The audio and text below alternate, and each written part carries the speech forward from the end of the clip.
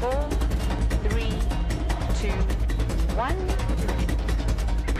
You are live, you are live. On quarantine. Good afternoon and welcome to the Sunset Safari. We are stalking one of the hardest animals to get on camera. And it's an incredibly beautiful little predator. Oh, there he goes. Oh no, he's too fast for us.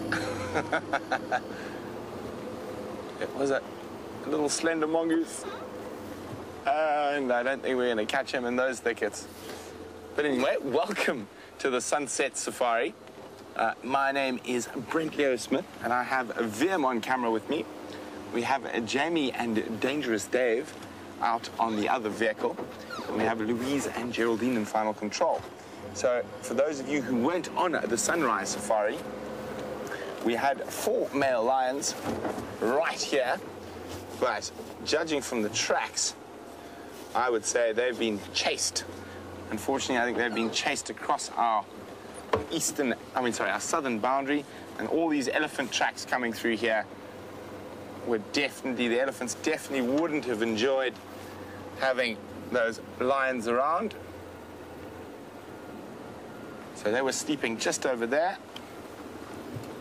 And lots of ellie tracks, and lots of impala on the right. So I think those lions have run for all they were worth when they were being chased by those elephants. To see, maybe they didn't go too far, but judging by the rest of the animals around here, I think they have vanished. Let's see if we can find a track of a sprinting lion.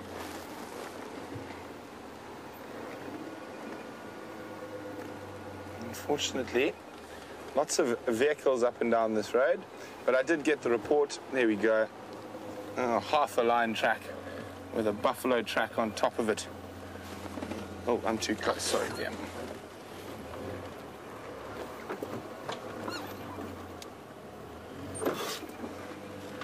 So there we go. There's a lion running away track. So, unfortunately, those lions have vamoosed, but there's still another couple of exciting prospects for this Sunset Safari. Jamie is hot on the heels of Tingana, who went into quite a small area, so we're hoping we catch up with him. And Wium and I have decided we're going to continue to chase that ghost leopard that I managed to see twice on foot, but not on the vehicle. So we've given him a whole day just to calm down, and now it's really hot, so he might not move too much. So let's go see if we can see the mystical running leopard of the north.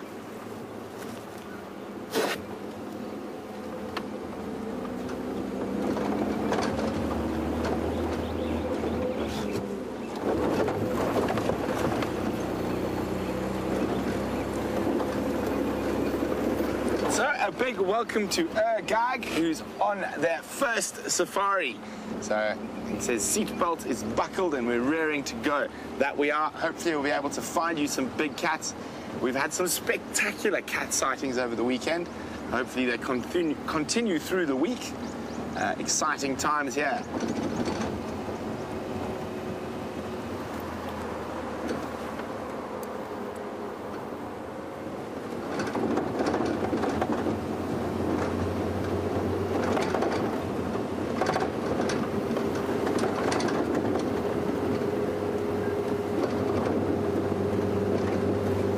South Carolina wonders how many days can we keep this cat record going for.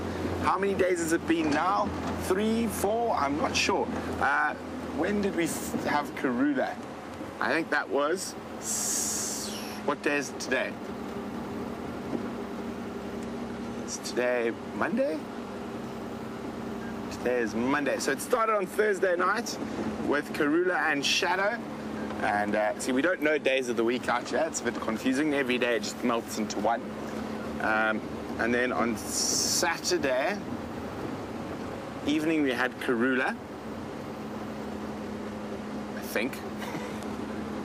And Sunday we had Tingana. And this morning we had the Inkahumas and the Birminghams. So Thursday, Friday, Saturday, Sunday, Monday. So 5 days so far. And our record, actually, well, my record was 28 days on the trot with big cats. Either lion or leopard on one of the safaris. So let's see if we can break that. Now I'm probably going to jinx any chances, but we were going for a month that time and we got to 28 days. And those days it was a bit easier with quarantine in Kunuma, not moving too far from quarantine clearings. But I'm feeling the leopard vibes today, so hopefully we will have some success.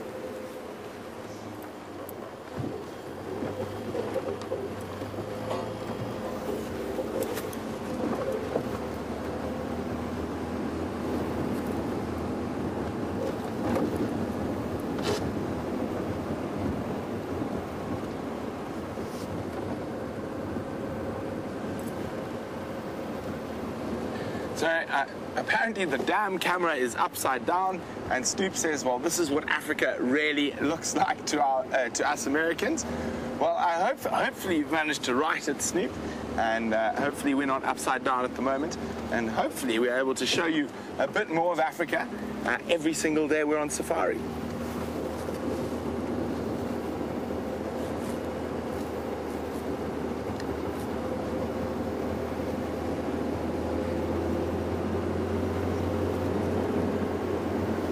We're just moving towards that area where I was following that drag mark, and we found that male leopard on foot.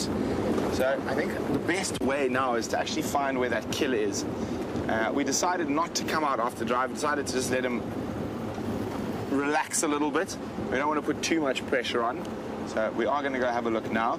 And if I still feel he's too unrelaxed, if we find him on foot and he runs again, then we'll just leave him be for now. And hopefully with a bit of time and effort, that male leopard will calm down nicely and we'll be able to have some nice visuals of him.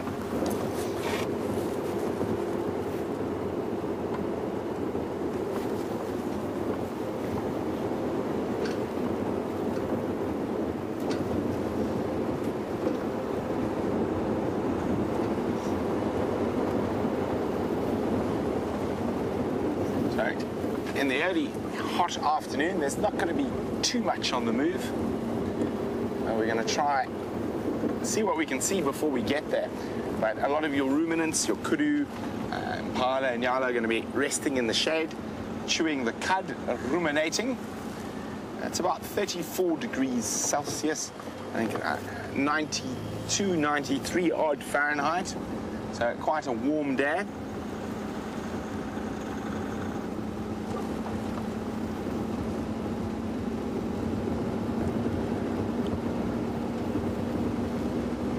Last days of summer.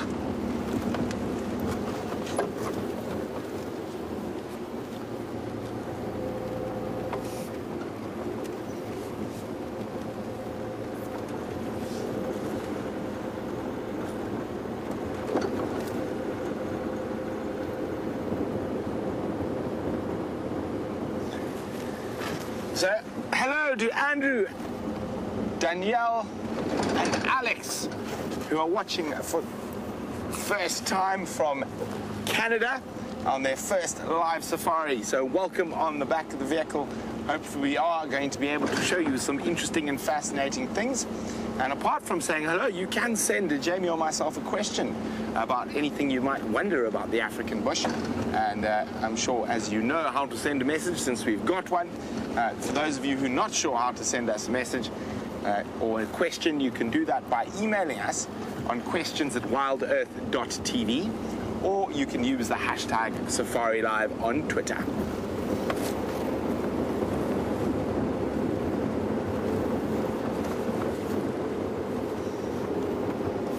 So while we go in search of the very, very timid and mysterious jitterish male leopard from the north, Jamie's got some great grey beasts to show you. Good afternoon. Now, in contrast to the leopard that Brent is tracking, we have an animal that's not timid, jitterish, or anything along those lines. He just didn't really want to start off with the opening shot that we had in mind at all, and decided to move exactly as Brent sent you across to us. But again, and good afternoon, and welcome to the Sunset Safari. My name is Jamie. I have Dave on camera with me this afternoon. And at present, we are sitting with a bull elephant on quarantine. Isn't it wonderful? It's almost like we're in a different place completely. To see all of this grass growing up to at least knee height, compared to a couple of weeks ago when quarantine looked like a veritable desert. So to stop and see this view with an elephant enjoying both the grasses and the perennial herbs and shrubs that are growing up on quarantine clearings is such an amazing experience. I feel, however, as though it should be an experience as viewed from possibly the opposite side of our Ellie. We'll just watch him for a moment as he beats the dust off his next mouthful.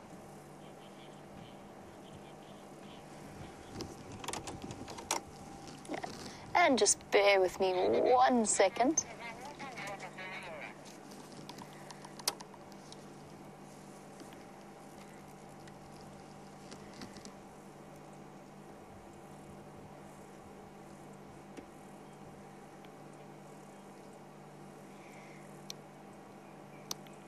Copy that. Thanks, Orbs. I'm going to be making my way at some point.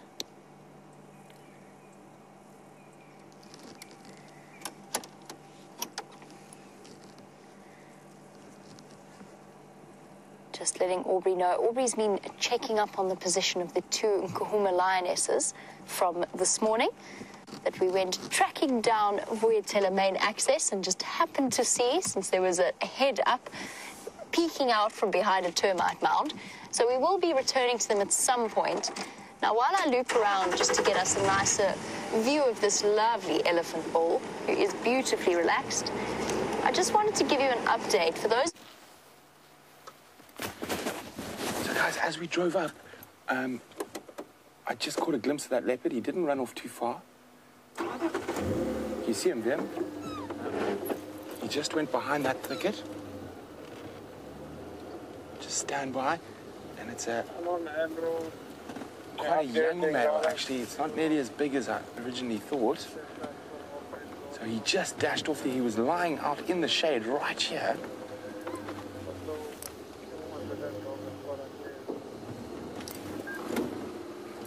So we're just going to keep quiet and see if we can catch him.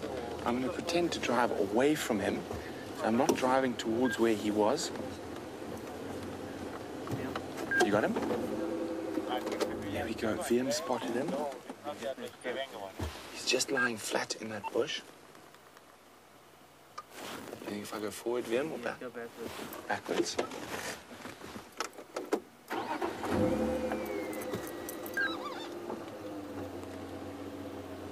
Say when?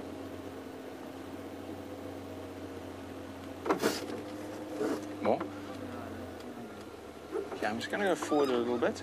I think he's gone completely flat there. So the fact he didn't run away till I stopped the car is a good sign. Now, I'm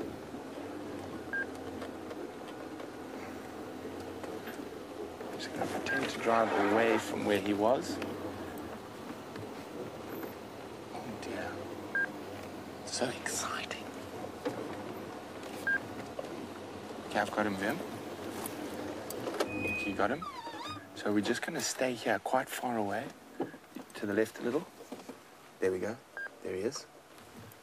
So I'm actually going to just try to sneak forward an inch so you can see his face. But I'm going to stay far away. There we go. So it's very, very important when dealing with unrelaxed animals, and with all animals, in fact, is not to drive straight at them. And I think we're probably going to keep this vehicle to a one-vehicle sighting. And you can see he's already nervous. He's wondering whether we've spotted him.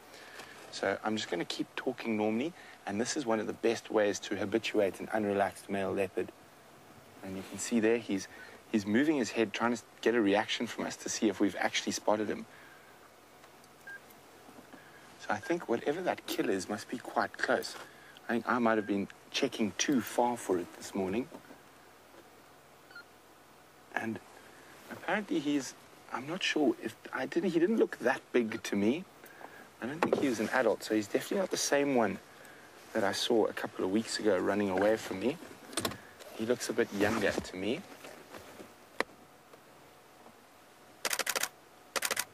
Just trying to get an idea if we can. Unfortunately, he's a bit low for me to even get any spot patterns. So I don't think this is the male that people call Djuma. I think this is a young dispersal male. He could come from anywhere. He could come from Kruger. He could come... Oh, there we go. We're not going to follow him. Let's have a look. See, he's not that old. He doesn't have that big a dewlap. Wait, let him turn. So we don't want to put any pressure by going any closer. He is quite a big boy, but not as old as someone like Tingana. I'd say he's probably about 4 or 5 years old. Just going to let him walk away. I'm not going to go follow him any closer. But Wium and I are going to sit here. He seems to be looping back around now, Wium. Might come out into the open again. You still got him? There he is.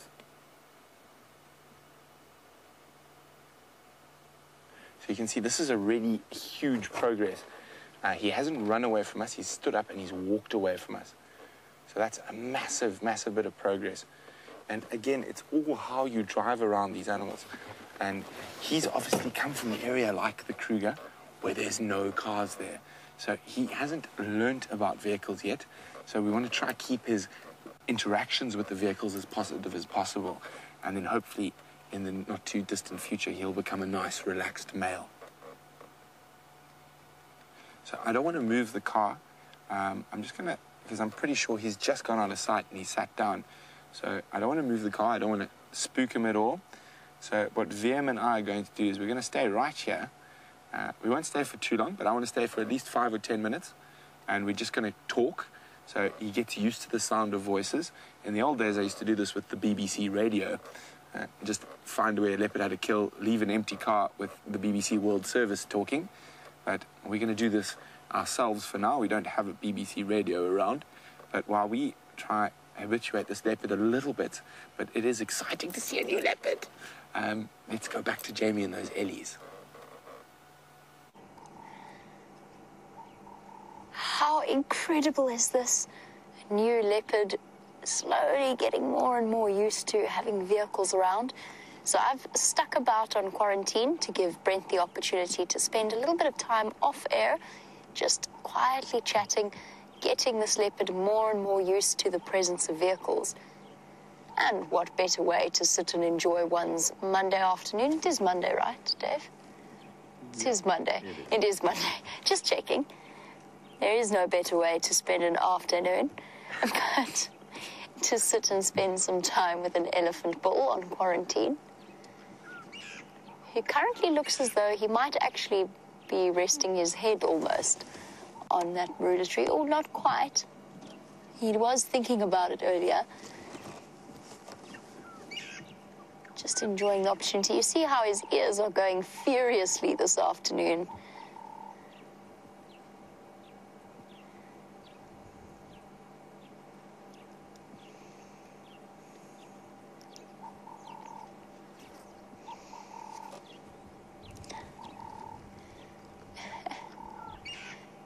So, Leopard, whose friend Adrienne is watching for the first time all the way from New Zealand and isn't quite sure whether or not this show is live, I'd like to offer you a warm welcome to our Sunset Safari.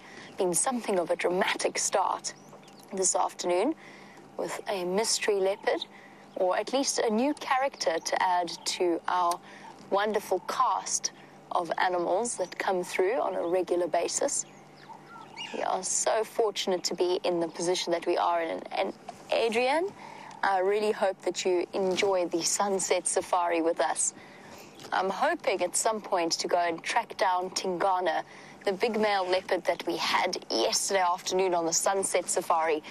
His kill was somewhat unfairly stolen by the Birmingham boys sometime last night, and Brent had them looking somewhat not really full. An impala between 4 male lions, it doesn't really go all that far, but he did have them on Gowrie Main this morning, so our southern boundary, looking relatively full. I'm not sure whether Brent gave you that update or not, but those lions have since crossed south across our boundary. However, our Nkuhuma lionesses, the 2 lionesses that we had this morning as well on the sunrise safari, are still about, and we will be heading to them later, depending, of course, on what happens with the drive. Shall we go and get a slightly different view of our elephant so that we don't just have 4 legs, a tail, and a trunk peeking out from underneath a bush? I think that might be sensible. He is actually slowly contemplating coming to us. You like that, Dave? Oh, yeah. Cool.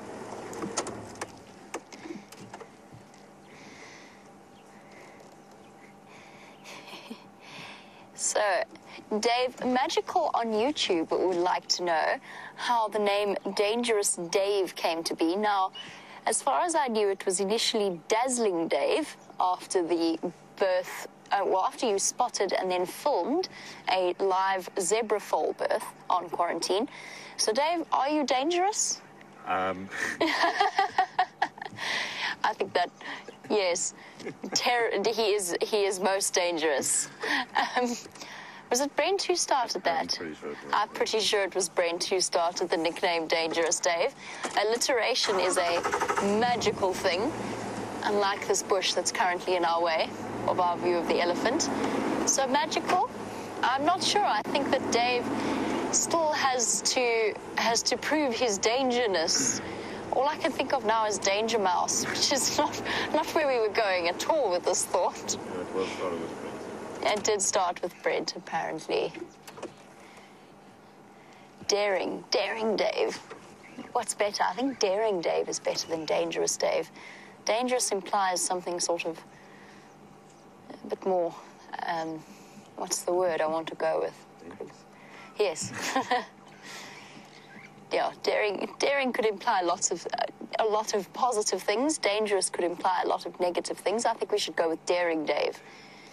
Daring and Dazzling Dave doesn't work. We need to pick one and stick with it. Dashing Dave. Oh, poor Dave. Is there a synonym for long-suffering that begins with a D?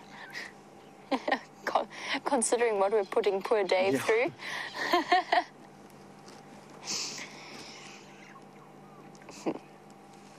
Dedicated Dave. Dedicated Dave. Putting up with us and our ridiculous shenanigans.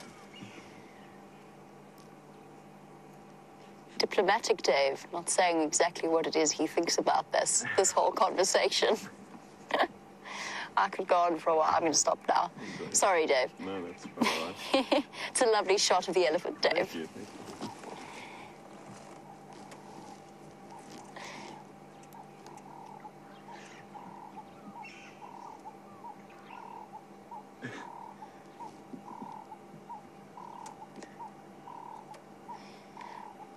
So Tony, now that we've managed to duck and dive poor old Dave, let's just go with Dave, Dave's conversation, Tony was saying, is it Amarula season in Africa, essentially, since both Brent and myself apparently don't know what day it is.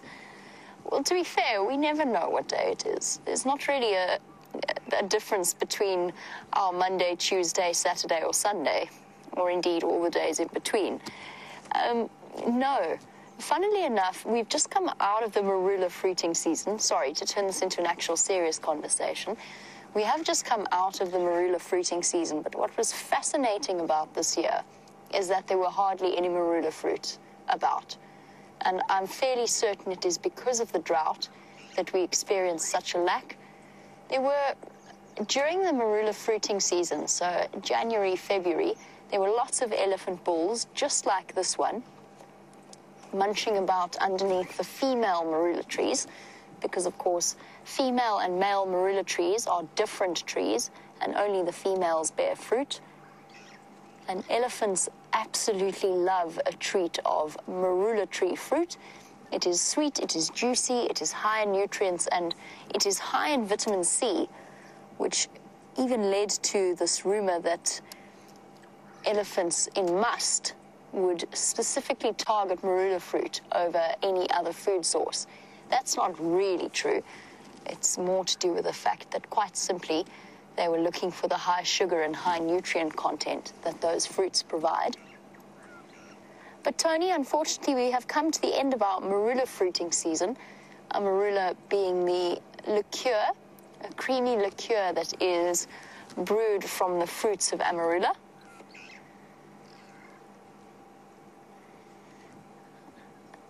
We've passed that season for now, but it is a very, very popular drink in this particular area. Now, I'm sure you're wondering how Brent's leopard search is going. Let's have a quick look at the kill that he made.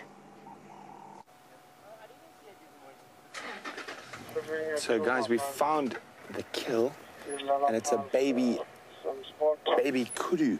So we're not going to hang around now. We'll probably try again a little bit later in the evening, but we'll stop a bit further away. We now at least know where the kill is. So it was just where he was lying, and he has fed off it partially. He did look very well fed, so really exciting stuff. And this gives us a really good chance to habituate this animal. So we're going to leave here quietly, quickly, and let's go back to Jamie.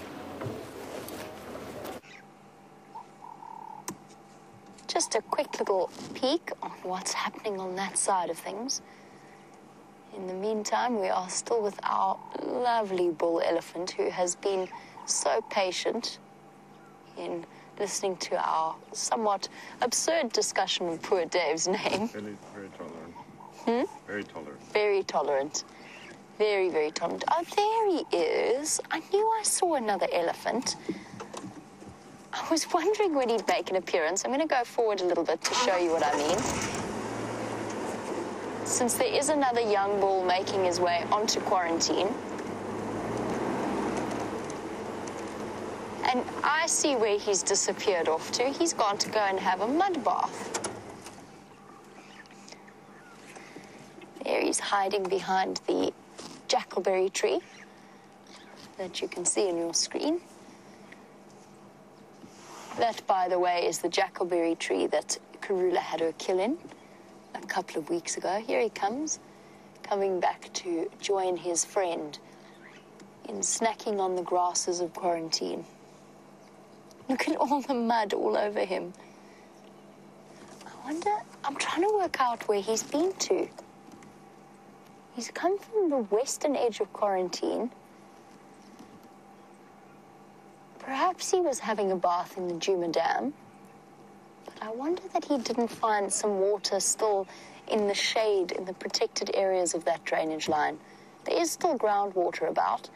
I just thought I'd memorized most of the muddy puddles where the animals could go to wallow or to drink. But he's been using his trunk to throw mud all over his back and his sides, which on a blisteringly hot, really blisteringly hot day, considering it is autumn in the Sabi Sands, it's a great way for an elephant to cool down. Let's try and get a clearer view. So these two young bulls, it's relatively common to see them together like this. When you are young and kicked out of your herd for the first time in your life, you've had the protection of a family group the entire time, and now all of a sudden it's time to make it on your own in the great outdoors. Having a buddy of a similar age is a great way to go about things.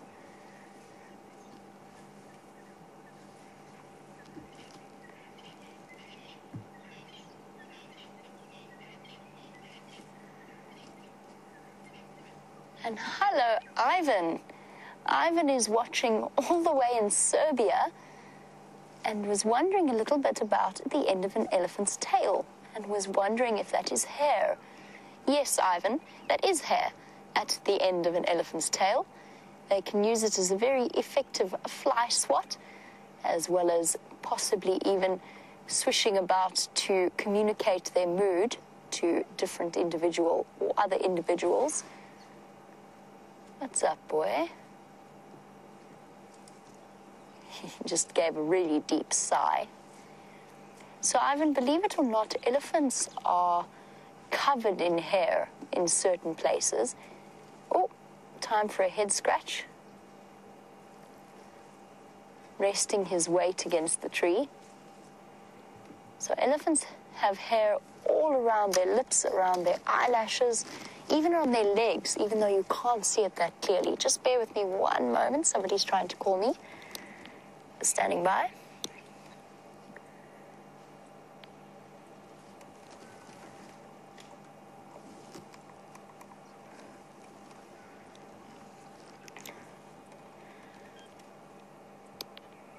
Oh, sorry, it was on Sandy Patch, very close to the fire break, just south of the fire break junction.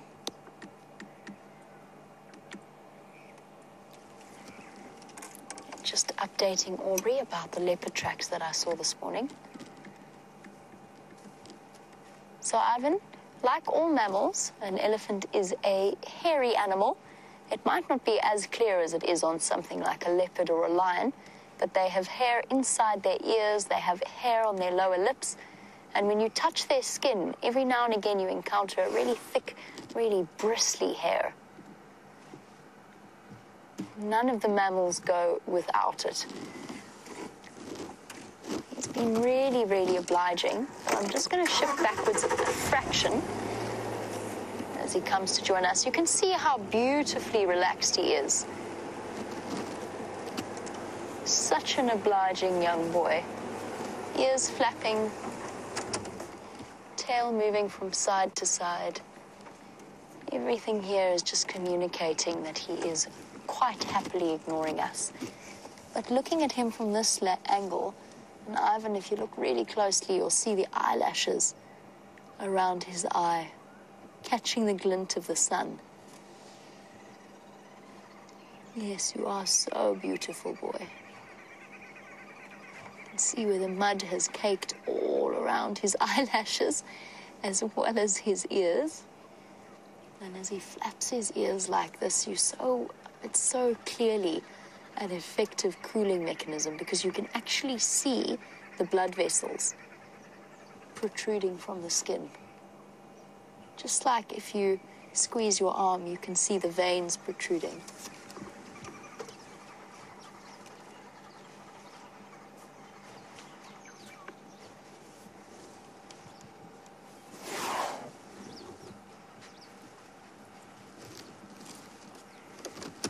Sorry, guys, give me one more second.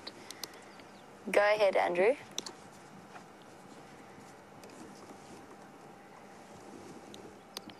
Absolutely. You're more than welcome. Sorry, guys, there is another vehicle that is coming to join us. Now, we have another Brent. Brent, not the guide Brent, but a new viewer Brent, who would like to know something about the temperature this afternoon. Now, Brent, I can't remember the exact temperature,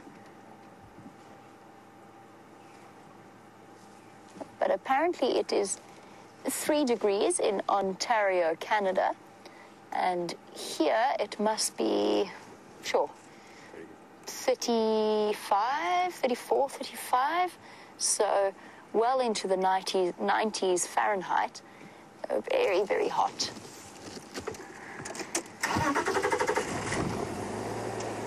So that is 93 Fahrenheit, 34 degrees in centigrade. So definitely a very warm afternoon that we are enjoying, considering that we've been talking about winter approaching and how chilly it is in the mornings. Still these hot, hot afternoons.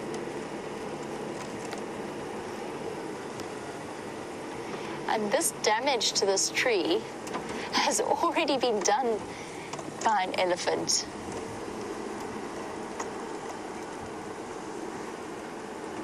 Hello, boy. Can I come join you this side? Are Otherwise, you're hiding behind this branch. Can I come join you here? Okay, boy. All right. See? Yeah. All right, boy. It's okay. It's all right. All right. There you go.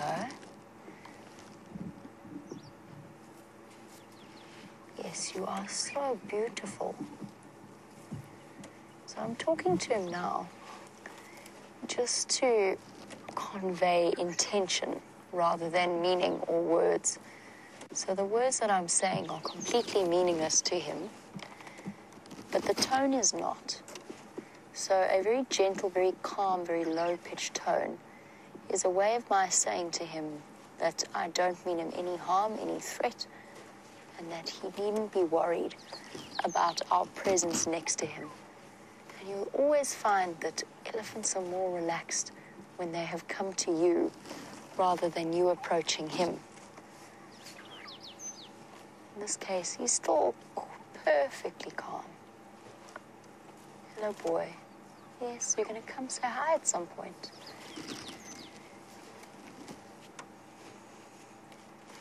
And he is making short work of what looks like devil thorns off quarantine clearings.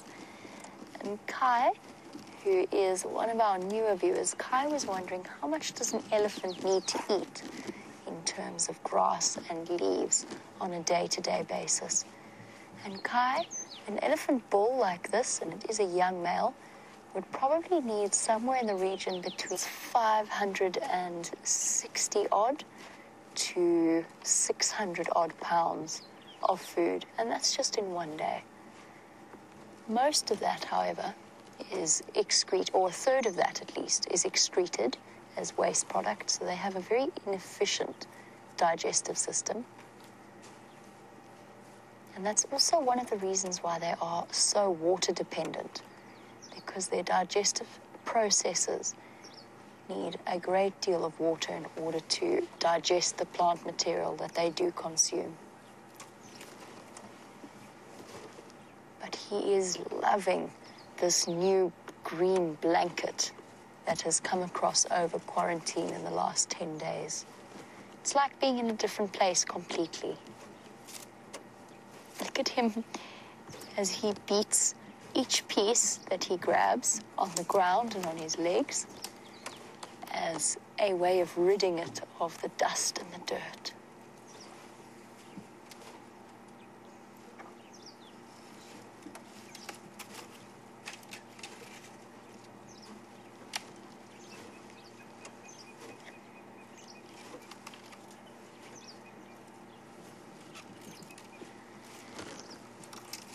Again, hello to...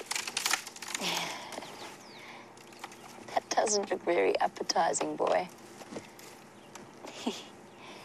Breaking down what's left of this poor sicklebush tree that's already been thoroughly consumed by elephants and has only just started coppicing now. I'm just going to be quiet for 1 second. Sorry, Errol, I was about to answer your question, but I can actually hear him chewing.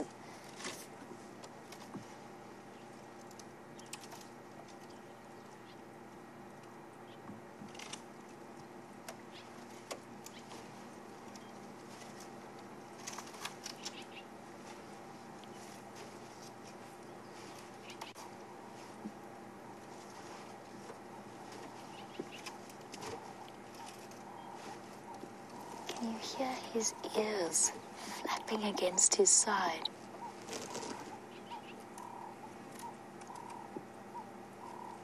Such an amazing sound.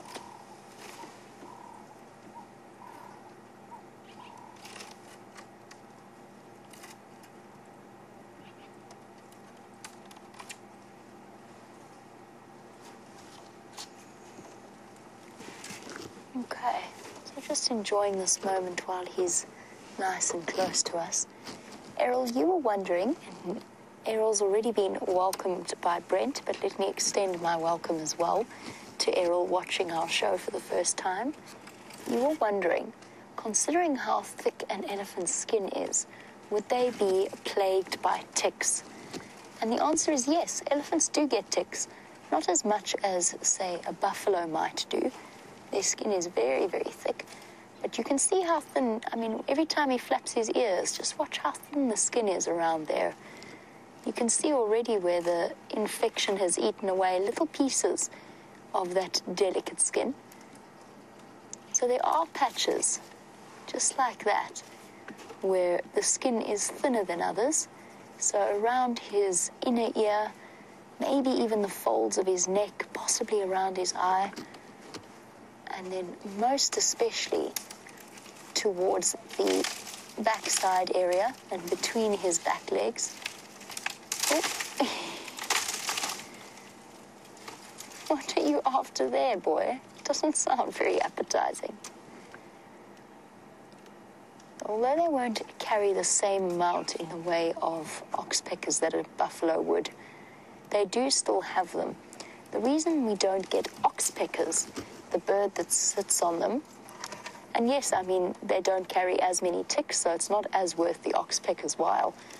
But mostly the absence of oxpeckers is due to the fact that elephants just don't tolerate them.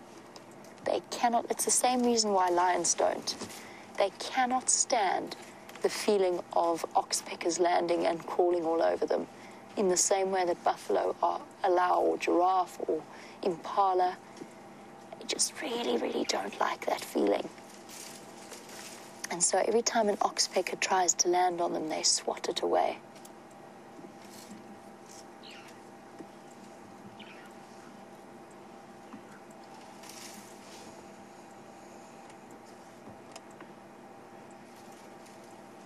Yes. The second elephant, standing at the back. And our gentleman, is he determined to return to the sickle bush? It seems as though he is. Sickle bush, of course, having tremendously long thorns and incredibly uncomfortable thorns if you ever find yourself standing on them, but they are no match for an elephant. And as he crunches away on his afternoon meal, Annie, you were wondering, managed to almost fall. How do you always fall over when you're sitting up? That's quite impressive. But Annie was wondering whether or not anybody knows if an elephant's digestive system has got more or less effective over the time that they have evolved. And to be quite honest, I have absolutely no idea. Elephants have evolved from the evolution pathway has taken them a number of different ways, and they've gone from very, very large in terms of the woolly mammoth to very, very small in terms of some very almost pygmy-like elephant formations that within their evolutionary history, the ancestors of our common savanna elephant have actually adopted. Whether or not their digestive systems were more efficient or less so, my guess, if we had to look at the woolly mammoth, somehow I feel as though its digestive system would have been probably more efficient than the African elephant or the African savanna elephant. And I'm saying that just because, in general, animals from colder climates tend to be able to pack on more body fat when they need to. But really, that is entirely a guess. I honestly have no idea if their digestive systems have evolved and become more efficient or less so. The only thing I can tell you is that their digestive systems have evolved alongside the ecosystem that we're currently in and the way that the trees are balanced and the grasses are balanced. So the amount of food that they need to eat is a way of balancing the trees and the grasses out here, if that makes any sense. Whether or not that has to do with the efficiency of their digestive system, I honestly have no idea.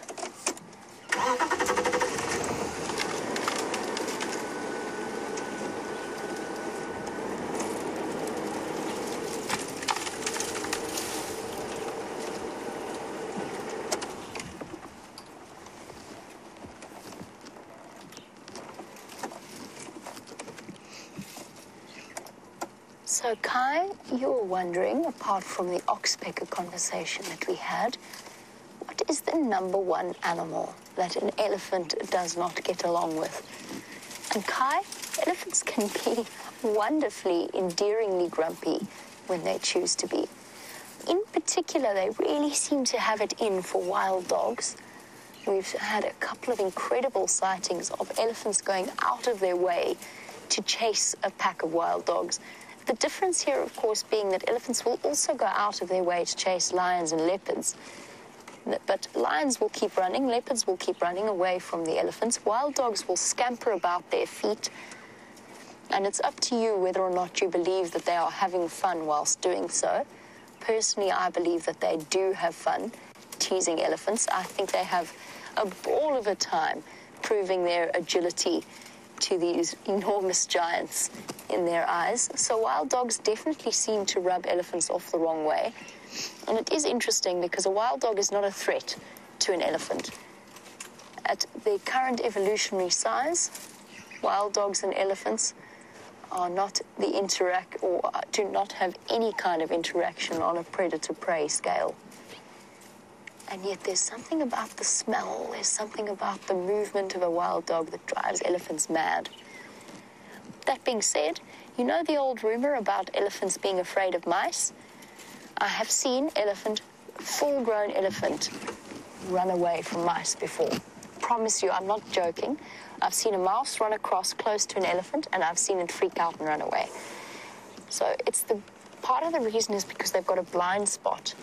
And I mean, when we next have a look at him, just look at where his nose falls and underneath his tusk, and you can see it is impossible for him to see by his feet. Hello, boy. So something small skittering about there definitely has the ability to unsettle an elephant. Hello, beautiful. You are being so beautifully obliging, thank you. His trunk is covered in hair as well. Hello, boy. Come now. Don't touch. No, don't touch. All right, thank you. Thank you, boy. There was nothing serious there. He actually, funnily enough, he actually almost forgot that we were here. He was coming because he smelt something nice underneath the front of the car that he wanted. Usually when an elephant approaches like that, when they want to come up and investigate your car, they've got a very specific body posture. And you'll notice there I didn't raise my tone, and I didn't tap the side of the car. I didn't do anything to try and, as I have had to do in the past with elephants that want to come up and touch the car, at no point did I actually feel that was happening with this elephant. All I did was put 2 fingers on the side of the door, probably so softly that you couldn't hear it. That was all that we had to do. And just change my tone by a nuance. And that was all that was needed to just say to him that he was a little bit in my body space. And even then, I wasn't terribly concerned about it. It was just more a reminder that I was here, because I think he got so involved in this current feeding state of mind that he's in that he kind of sort of forgot there that we were here. It does happen. I've had it happen with fighting elephants before, or young sparring elephants, I should say, where they've completely forgotten that I was here, and I had to tap the side of the car just because the one that was losing kept backing into me. But he was of no threat at all there. It was just a very gentle, all I was doing was giving him a very gentle reminder that I was still here. And look at his body language. He hasn't looked at me once since we did that. Yes, boy. Did you forget we were here for a second?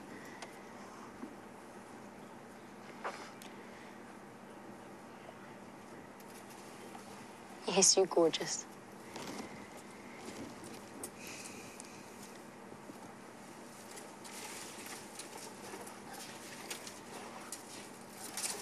Now, I said he forgot that we were here.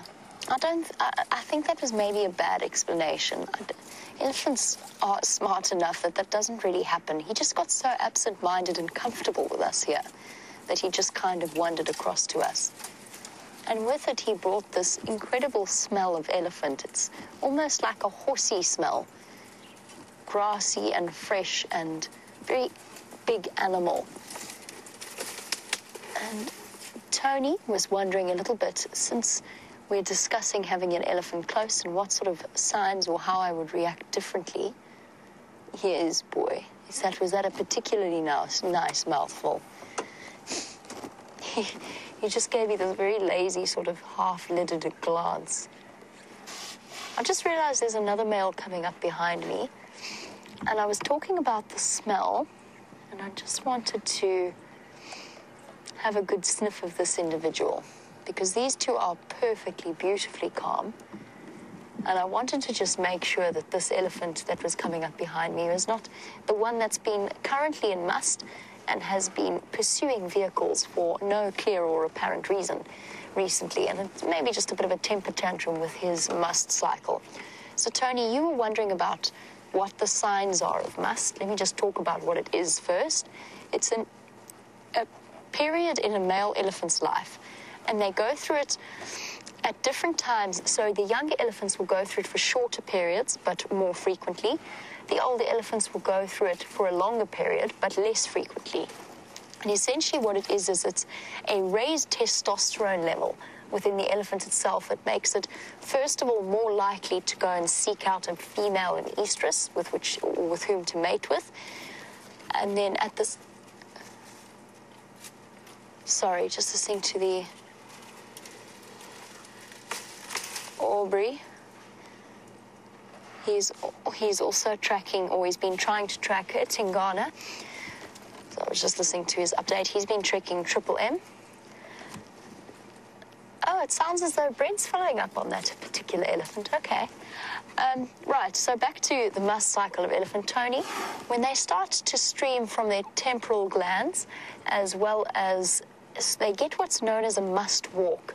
It's a very arrogant, almost swagger-like posture that they do with their ears above, and this is one of the best signs, or best ways of reading it, particularly if an elephant's been rolling in mud, so you can't see the secretions from their temporal glands. When the level of their ears falls higher than their shoulders, let's just look sort of at what I mean. This is a very relaxed, non-must elephant. And although when he leans down, when he rests down, his ears change position, the sort of the top part of his ear that connects to his skull, the joint where it connects, that curve connects to the top part of his head, is below his shoulder. In a must bull, it's held very, very high. The muscles are almost in a constant state of contraction, holding that ear above the shoulder height. And then in the absolute height of must, it will be, they will start to dribble or secrete a very strong-smelling urine, almost constantly, and very often they are clearly visible as a male elephant. So essentially they have an erection for a great deal of the time that they are in must. And those are the sort of signs that you look out for. The secretion of urine is the most prominent, and that's when you know that they are absolutely in the height of must. And you'll smell it. It's a very, very different scent from the typical elephant bull smell. So in young males, it only lasts maybe a week to 3 weeks, but it happens a couple of times a year. In older bulls, 30 years and older, it will last for up to a month, maybe even a month and a half too, but it'll happen about once a year or twice a year, depending on the age of that particular elephant. So that is the way in which must cycles work. Now, it's interesting. I mean, we're sitting, it's not the best view, but we've been discussing this bull with the cut in his ear. He seems to have moved off for now, but what he very kindly did was break down a fence 3 nights in a row. Dave, I'm not sure if we can maybe just have a look at it. It's very far away. Leftish. There we go. You guys can sort of see. I know it's far, but you can sort of see what happened to that particular fence when it decided to tangle with an elephant. That was the 3rd night in a row, at which point the elephant decided to make the damage pretty much unfixable without replacing the fence itself. Oh, here we go. Another young bull. Hello, boy. Where did you sneak up from, You've also been bathing in mud. There must be a mud wallow down there that I didn't know about.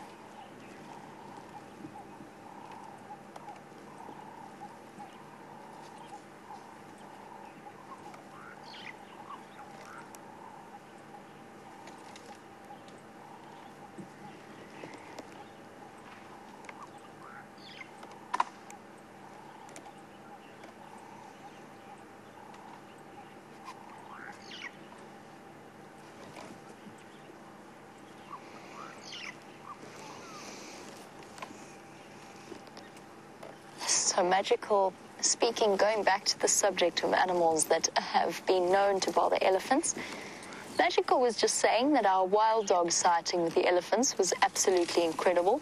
We've had a few of them, and there's nothing like watching a sighting like that. Oh, I love the way they rock. They rest one leg against the other. It's so special. So we've had a few, and it's so interesting to try and observe a wild dog sighting and talk about it and try and dodge the elephant's misplaced, not anger, but just misplaced upset when they're trying to decide which way they're going to go, but completely agreed that those sorts of sightings are incredible. But to a creature even smaller than a wild dog, Janie has been watching documentaries about elephants, African elephants, and bees, and was wondering a little bit about... Sorry, I'm just turning down my game drive comms. She was just wondering whether or not this is the case. She's been watching documentaries on it, and the fact that it might be because they are scared of them getting up their nose. Oh, there's that lovely elephant bull. He is so far at the back. Can you see him from your perspective, Dave? This is a bull that's come in from Kruger. Can you see his flopped ear? I've seen him once or twice while I've been driving about, but he's so skittish that I haven't managed to get him on camera. He's not skittish.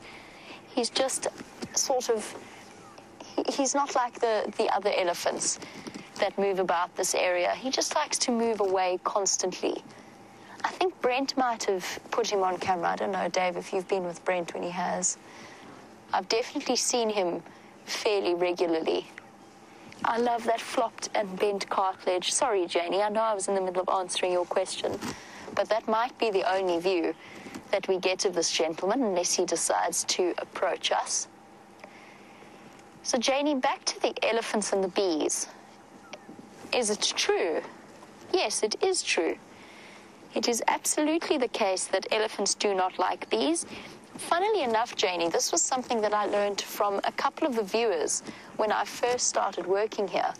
Because to be honest, I had no idea. I had a rough idea that elephants were uncomfortable with bees, but quite a few viewers sent me a few articles about the use of beehives to try and mitigate the conflict between elephants and farmers in agricultural areas. And it seems as though having beehives around crops really does act to deter elephants. And it might be a combination of the noise plus... Janie, I'm not sure if it's just the idea of being stung in the trunk. I think that there's probably more to it than that. I think quite possibly the noise plays a role in elephants' fears of bees. Either way, yes, it is true.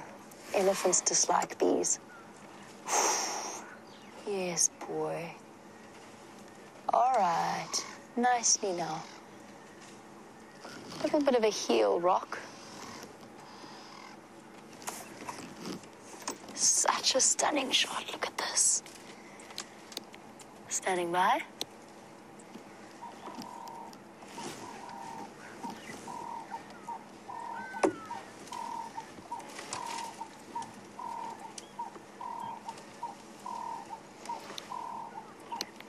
Okay, copy.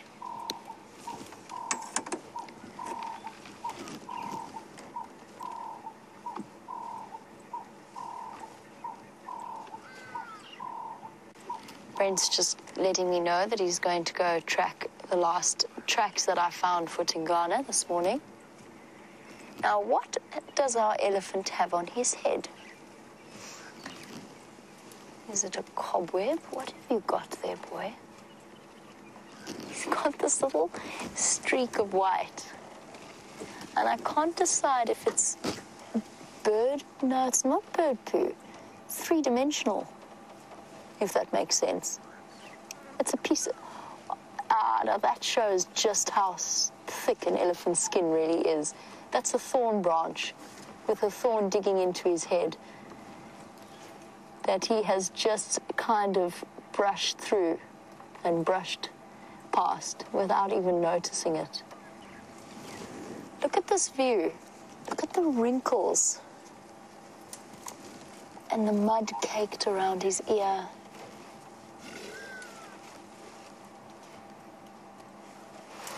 There you can see where he's moved through the thorn bushes. You can see all of the scratches, those pale lines along his ear, for example. There as he flaps it, you can see where the trees have scratched up against him.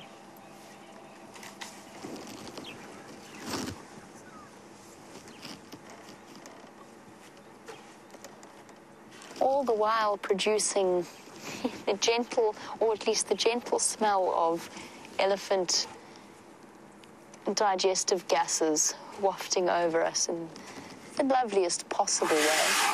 Oh, you're blowing, clearing your trunk. That was basically a sneeze. It wasn't quite a sneeze. It wasn't as involuntary as that. He was deliberately blowing out of his trunk to rid it of dirt. He's such a special boy, this one. He's just been so wonderfully relaxed. I'm really enjoying my time with him.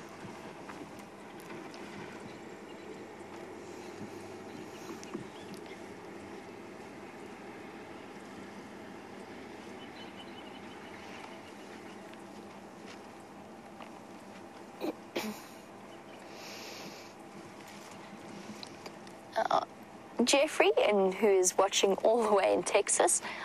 Hello, Jeffrey. Welcome to our sunset safari.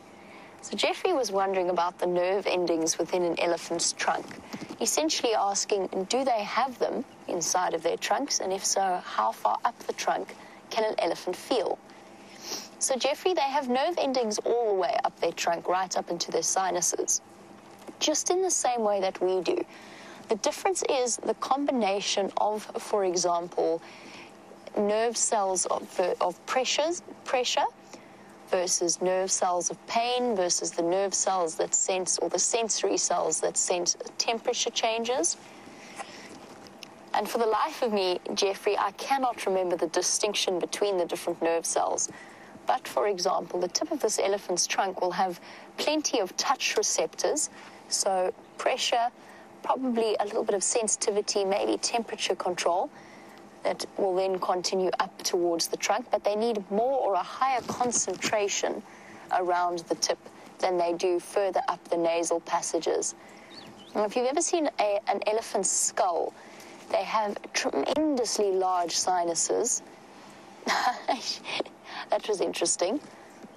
He very clearly just kicked that younger bull off that tree without even really needing to be terribly aggressive about it. He just kind of strolled. And those are two almost fully grown or what were fully grown marulas that have been pushed over, snapped, chewed on, coppiced, and are now being munched on once again. So trees of true survival from an elephant's perspective. So Jeffrey, in terms of feeling, yes, an elephant can feel just like when you accidentally choke on something and you get water coming out of your nose, or you accidentally get rolled over by a wave in the sea and you breathe in the salt water, and that burning sensation that you get at the back of your nose or your throat. Elephants have that same capacity. It's slightly different from us because, of course, an elephant can stick its nose into water, pull that water up, and then stick it into their mouths without experiencing any undue discomfort. But they do have to have some form of sensory cells within their nasal passages themselves. So the highest concentration will be at the prehensile tips, because it's those tips that do most of the work, but they will still have feeling and touch all the way up their noses, or all the way up their trunks. The other day I stopped for a couple of elephants that were making quite a noise around the Djuma Dam. And there was one female with a snared trunk. And her trunk snare it's not the usual female that we see, the one with the notch in her left ear and the sort of about a third of her trunk missing. This elephant had about half of her trunk missing.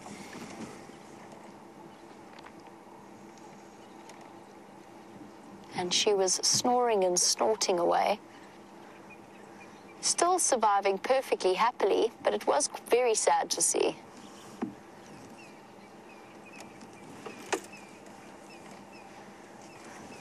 Now, we've been seeing lots of little bulls in this area.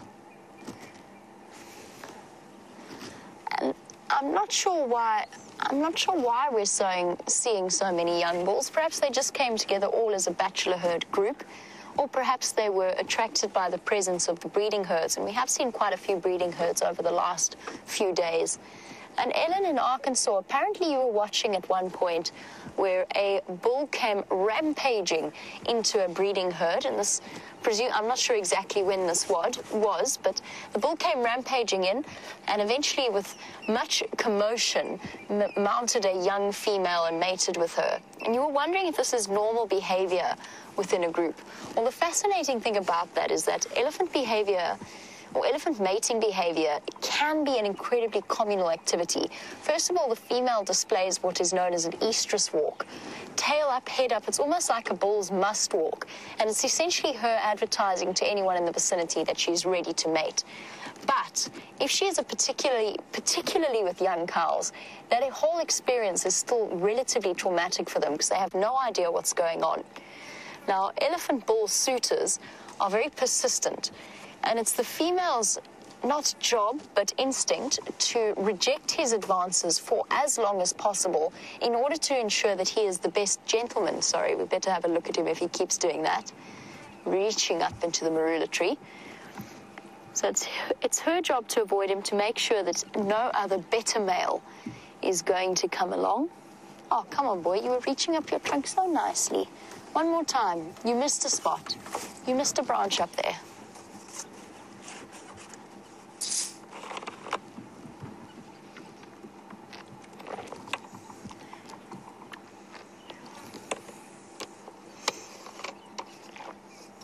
Sorry, Ellen, I'm just having a quick sip of water. It is a very warm afternoon. So, Ellen, it is normal mating behavior. And she, as I said, she will reject him, and he gets more vocal and desperate as she continues to do so. So elephant mating is very much a herd affair. And it does seem traumatic to the human eye. And for females, for young females, it can be quite traumatic because the male is that much heavier than she is. A young elephant cow could weigh, that is sexually mature, could weigh as little as 2.5 tons. And she could end up mating with a male that is twice, if not more so, that weight. And she's got to bear all of that weight on her pelvis. It's one of the reasons why elephants have prehensile penises, is to make sure that that entire experience is as short as possible so that she doesn't have to bear more weight than she has to for too long. And it is an interesting thing, that whole mating experience. Typically a female will mate, she will fall pregnant, she will be pregnant for 22 months, and she will continue to suckle the youngster for at least a year, if not more than that, usually about 2 years. So generally 4 years between estrus cycles. Now, I have been to areas where they implement contraceptive programs, which are necessary in closed systems, so not where we are at the moment. Obviously, we've got a nice open patch of ground where the elephants can control their own population. But in closed systems, where a number or too many elephants can do damage to the other animals into the ecosystems. I have been in places where they've contracepted the elephants, and all that this particular contraceptive method has done, because it is autoimmune, it's immunocontraception, it's not hormonal contraception, the elephant still cycles as normal. So she still goes into estrus as normally as she might usually. It's fertilization that is prevented from happening. And in that situation where the female isn't having a baby, she then goes into estrus far more regularly than once every 4 years. So one of the strongest arguments that was put forward, and I'm not saying I agree with it, one of the strongest arguments that was put forward against that contraceptive type was actually that it was going to cause increased harassment by male elephants, and that in turn was going to do severe damage to the herd dynamics. Funnily enough, from what research has been conducted over the last 25 years, that has not been the case at all. And the level of interaction between bulls and cows has been completely within the bounds of what would be described as normal. Nevertheless, you can understand those concerns when you experience a sighting like that, where it seems so traumatic to the rest of the herd itself. And of course, male animals, when they do have access to a female, can be incredibly possessive over that female. And they will attempt to try and defend her from even her previous year's offspring. And that's not just, doesn't it just apply to elephants? It can apply to rhino, it can apply to buffalo, it can even apply to lions. They can get quite aggressive with anybody or any animal that they perceive as standing in their way. Still normal though, Ellen, in that particular situation.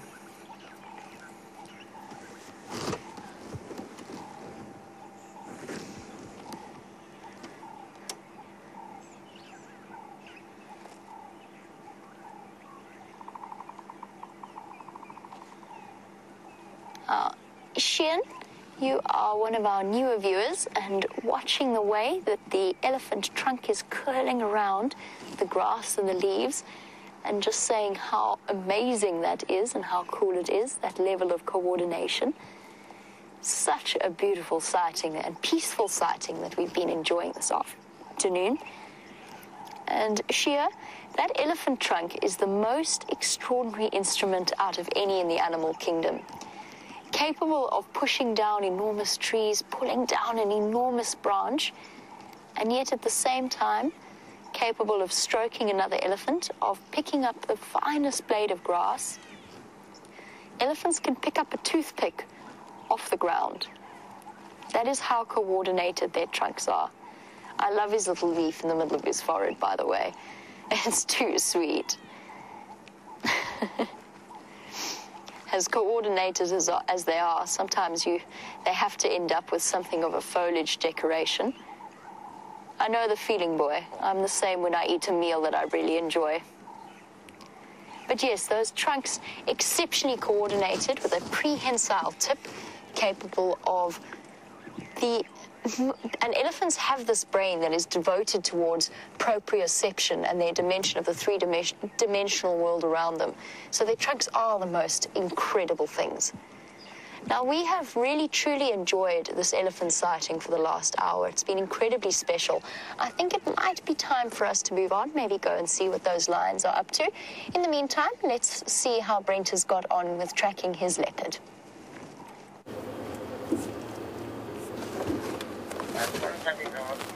So, we've come to give Aubrey a hand looking for Tingana, a slightly more relaxed leopard than the other one we saw. We haven't given up on him, don't you worry. We're just giving him a little bit of space. Now that we know where the kill is, we can make a much more educated approach. But Aubrey and I went for a little walk in here, and we had to give up on our Tingana search on foot in here. There's quite a lot of elephants in there. A big breeding herd, so we didn't want to push our luck. So it's a strong possibility he might come out a bit later, but Aubrey and Ephraim are still in the area having a look. So I'm going to move off and start slowly meandering my way back towards where that unrelaxed male is. Unrelaxed male sounds like such a terrible name. But for now, so maybe we can verify him against other pictures that Yours has taken in Buffelshoek. For now, we'll just call him the unknown. I think it's better than the unrelaxed, the unknown.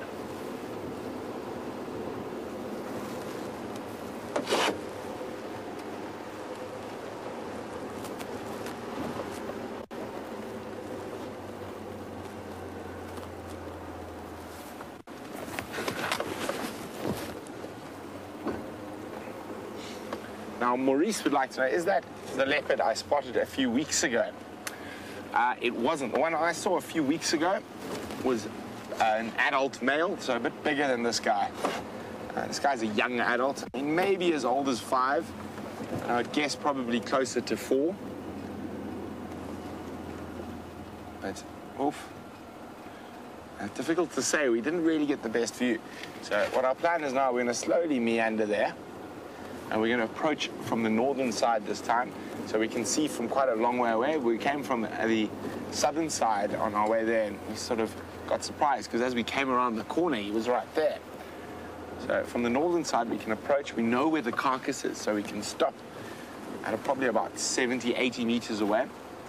And hopefully he would have moved back towards the carcass. Otherwise, we'll just wait patiently for a little bit. Hello, boys and girls. Now, careful, we think Tingana's around here, and he likes your lot.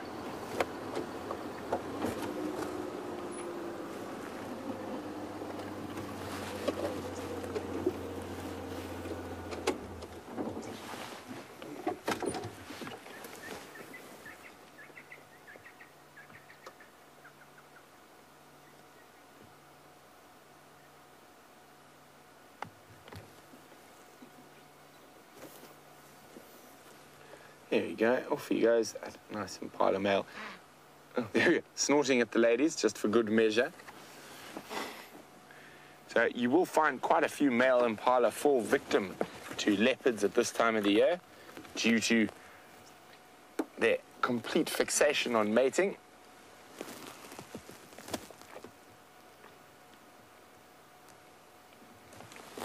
They actually visibly lose condition while they're mating, or actually more in the preparation to mating, chasing ladies up and down, trying to keep other males out.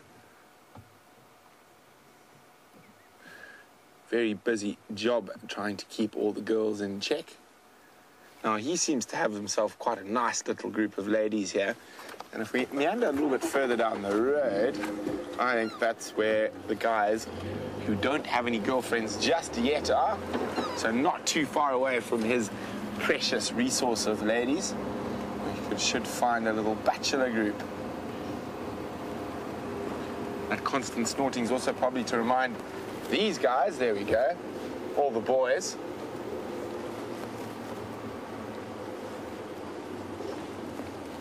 But he's still keeping his eye out.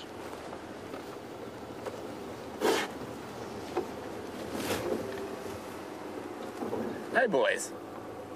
Well, he's a bit too young to challenge this year, but he's not. Towards the boundary. So you want to come in it? So these guys will hang on the peripheries, not too far away from the breeding groups, and if there is even a sniffet of a chance, they'll be in there. Now, referring to this unknown leopard that we had a nice little brief glimpse of on the sunset safari, Tammy's wondering, how did he come to be here? Is he going to try and make his home here? Will the other leopards chase him away? Well, Tammy, he's probably, if he's the age I think he is, I need to have a better look to be 100% sure.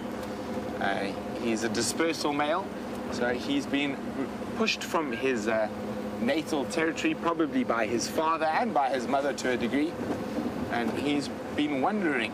And the young male leopards do this. They'll move through multiple territories before they're big enough and strong enough to start challenging for an area. And he is, if he's closer to 5 than 4, then he is getting to that stage where he will start challenging for an area. And one thing is the one thing he is a very great threat to at the moment is any cubs around. Now, those young dispersal male leopards like that are big threats to leopard cubs. Just judging from his behavior, he definitely hasn't come from the south of us, which is all Sabi Sands. Most of those leopards are very used to cars. So that leaves us, he's either come from the northwest, or the north or the east. So he's come from this belt here. So he's either come from the Nyala, or he's come from Kruger. And both southern Nyala and this western section of Kruger is an area that is not too often traversed by vehicles, which would explain his shyness at the moment.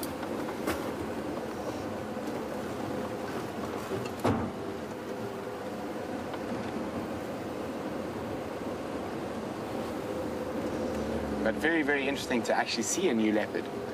And it is a little bit wonderful to see a leopard that's not a proper Sabi Sands leopard that just goes next to the car.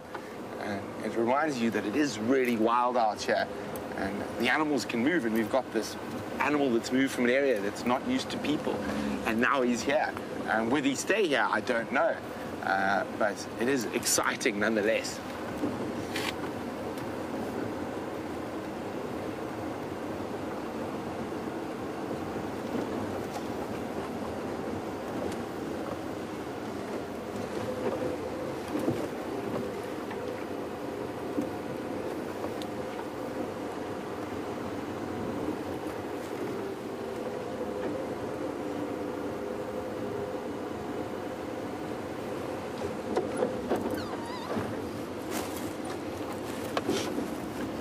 Christopher, who's in Arizona, Christopher would like to know, where would I like to take a live game drive if I could take one anywhere in the world, of course, apart from Djuma? Well, Christopher, that's an excellent question. I think for me personally, it would probably have to be in Africa. It would be the northern Chobe complex up that part of the world. And incredible predator interaction, incredible predator density in that area. And outside of Africa, that is a very difficult one. It would either be India or Brazil. I think Brazil might win for the Pantanal, for the jaguars, the weird anteaters and all that, and I don't know, and the birds, of course. So I think in Africa would be northern Botswana, and outside of Africa, the Pantanal in Brazil.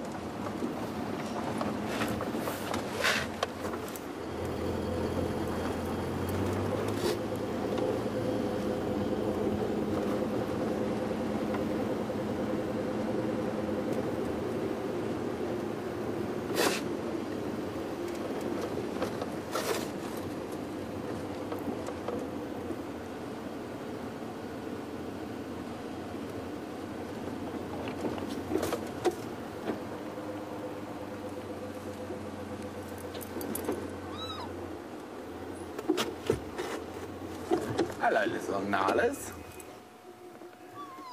The little boy here. You can just see his horns budding through.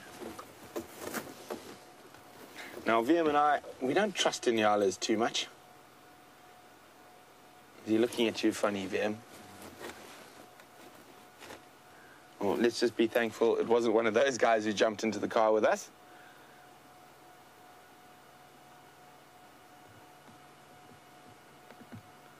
There you go. The Nyala often move out onto slightly more open areas in the late afternoon for a bout of feeding before returning to the safety of the thickets as it goes towards darkness. And there are those wonderful eddies you've just been with Jamie, so I'm not going to stay with them. I'll keep going past.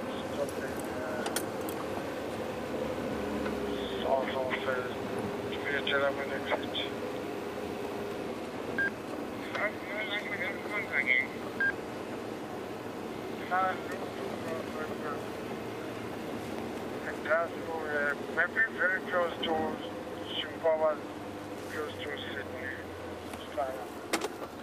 Sorry about that, just catching up with the Game Drive channel, seeing what's happening.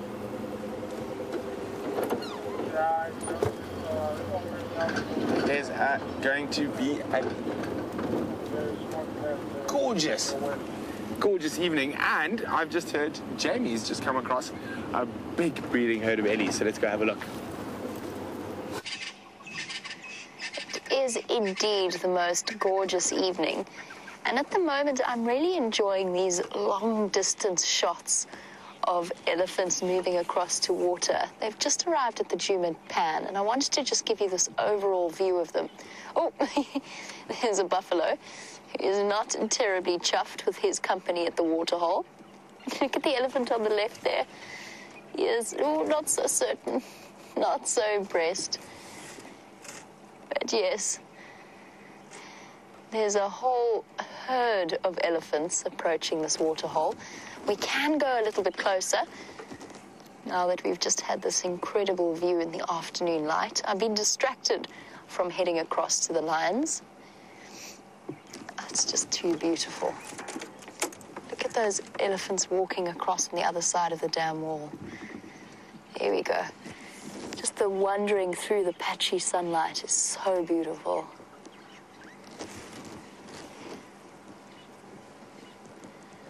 All right, let's head a little bit closer. Go and join them as they have their afternoon drink.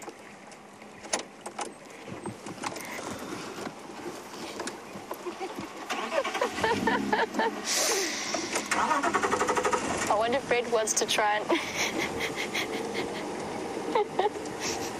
I was wondering if Brent was going to come and try and steal the elephant sighting as well as the leopard, but it didn't work out so well. He did manage to spray us with water, much like an elephant sprays its trunk as he drove past. Let's move across to the dam.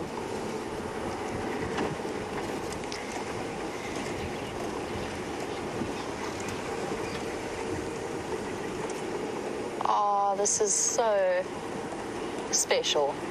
An afternoon filled with elephants, and to be completely honest, I can't think of a better way of spending an afternoon. Yes, we will definitely go to the lines. I've just been waiting for some of the other vehicles to move through that particular sighting, as well as for the afternoon to get a little bit cooler so that we can go and enjoy the sighting when they might decide to get up and move about. Hello, guys. No, you naughty ball. Oh, look at the chaos he's causing. He just waltzed in there and pushed everybody out of the way.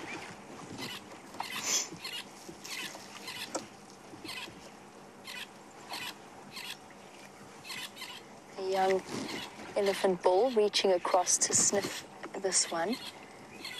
Sniffing around the temporal glands and also sticking his trunk into the other elephant's mouth. We might even see him put his trunk, the elephant on the right, we might even see him put his trunk into his own mouth. So elephants can't phlegm and grimace. And the way that they approach that is to put the tip of their trunk against where the organ of Jacobson sits at the roof of the mouth.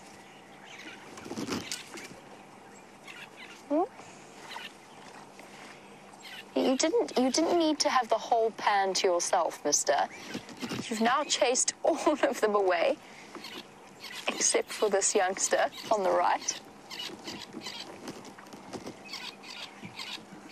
And we'll move to enjoy the grasses that are currently growing on this clearing. Lots of little ones in this herd, at least 4 or 5.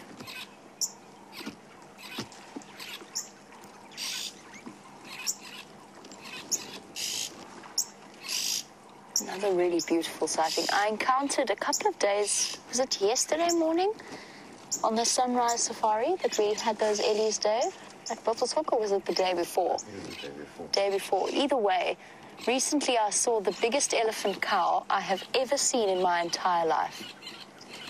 She was absolutely huge. She moved across in front of us, and I was just so overwhelmed by the sheer size of her bulk as she moved next to the vehicle. I was stunned, speechless.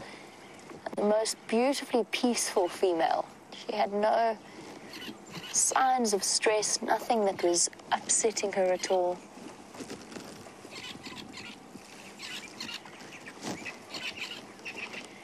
And this little naughty youngster at the back there. Are you up to nothing? No good, little one? No. Just been having a bath. Covered in mud and water.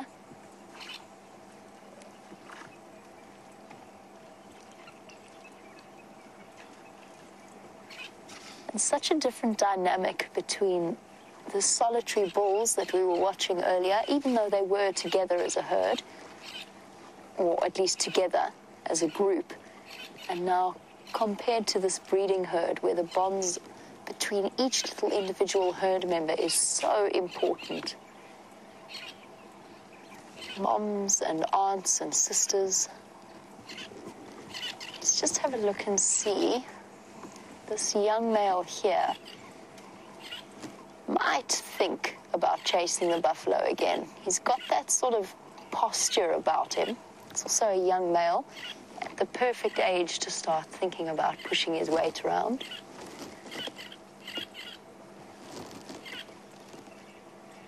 Oh, no, more intimidated by the other females in the herd than he is concerned about chasing a buffalo.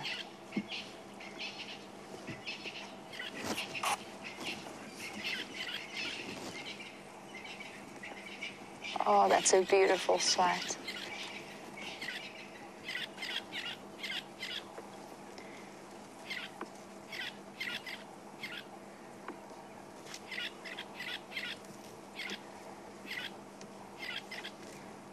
And then Sean, who is watching in Canada, you were just saying that you are loving our show. And it is wonderful to have you on board with us. We were talking a little bit about bees earlier. You were wondering if we have African bees or Africanized bees in this area. The answer is yes, we do.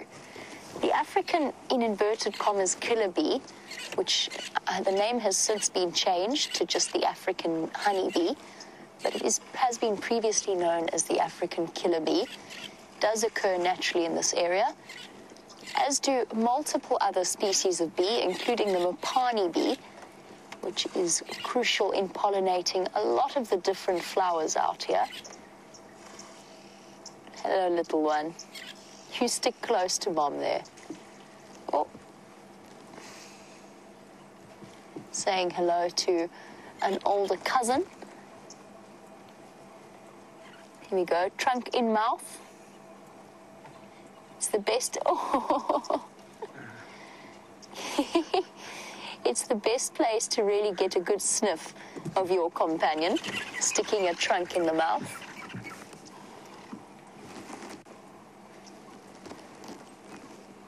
Hello, young boy. Look at that, dust flying, green grass.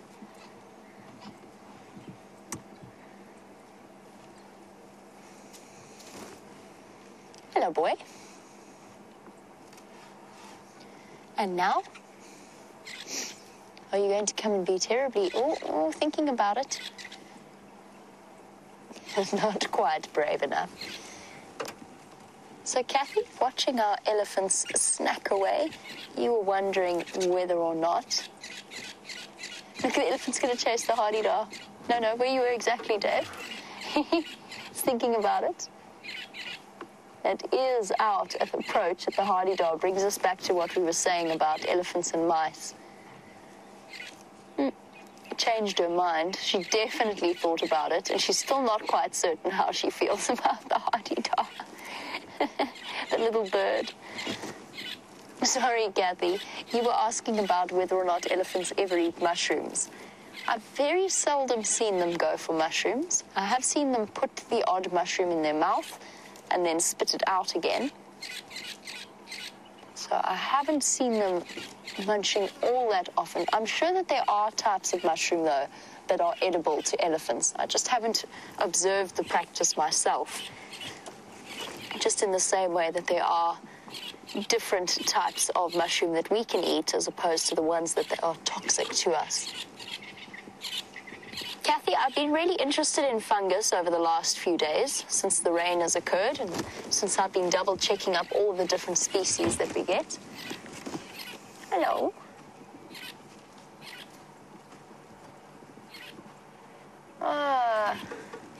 Dave, let's have a look at this elephant ball at the back here. Is this our gentleman friend? No, it's not. I think it's just a ball coming for a drink.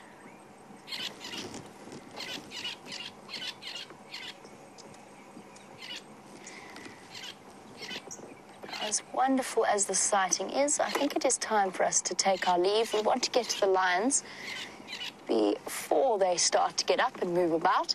So I'm going to leave our elephants for now. In the meantime, let us find out what Brent is up to.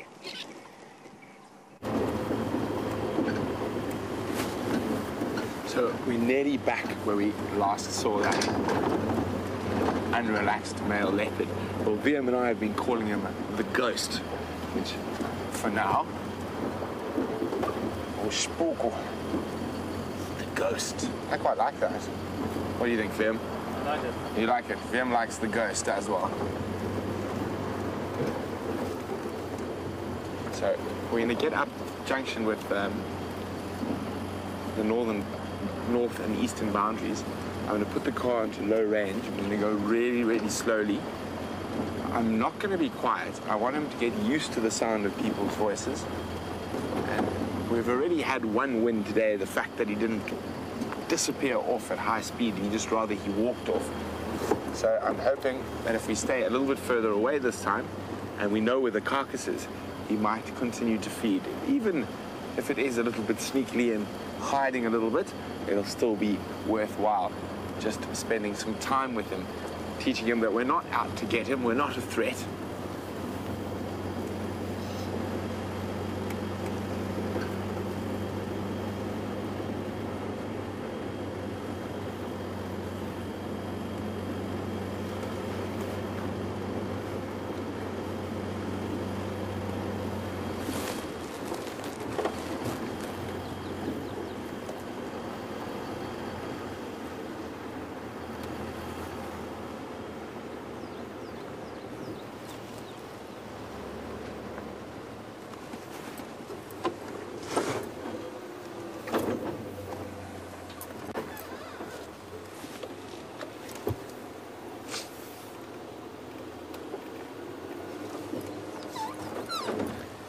Crystal in California says, has he hoisted his kill?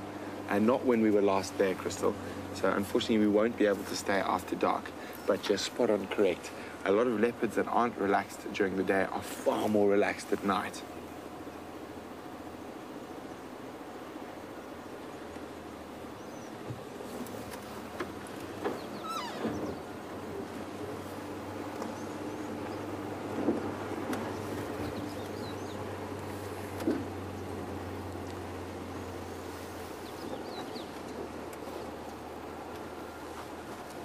So it's just beyond there, around the corner. So it's a fine line we're riding now between surprising him completely by going in so quietly or coming in too brash. So we want to just sort of find that middle ground between.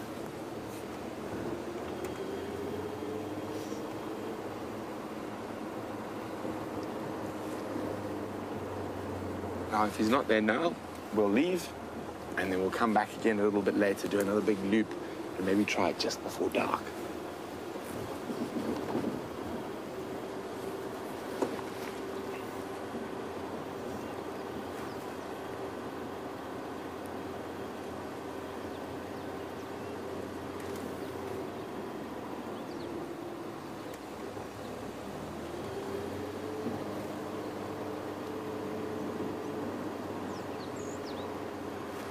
Nearly there. So as I said, I'm not going to be completely quiet. I do want him to get used to the sound of a person's voice, but I think he's got bigger problems than us. Literally bigger problems than us for the second time today.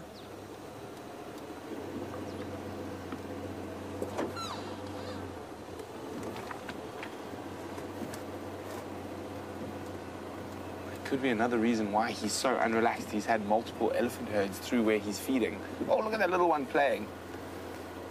He's just charged off there.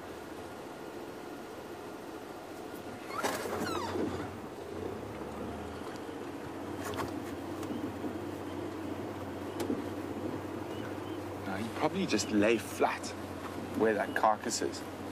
Elephants might have smelt it, but just decided to move on past. Still the Tingana?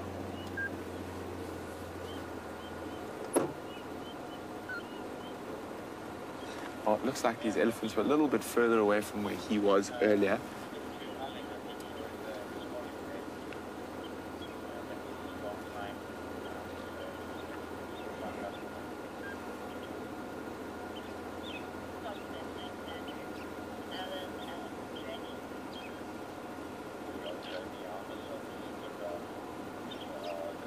Ellie's actually moving off into Torchwood, not hanging about.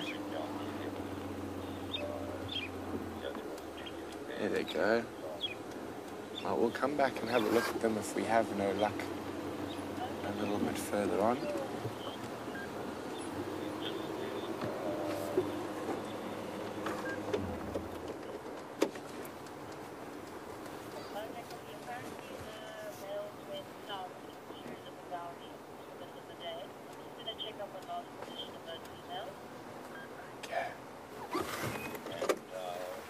You got him here?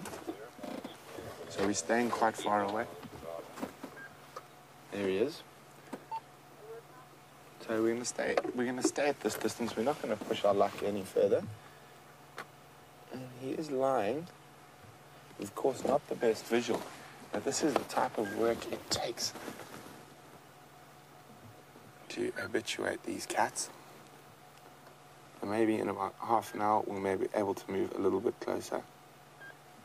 Just trying to get a shot of his face for ID purposes, but it is proving quite difficult. Also just trying to ascertain how old he is. Very difficult to see through the bush.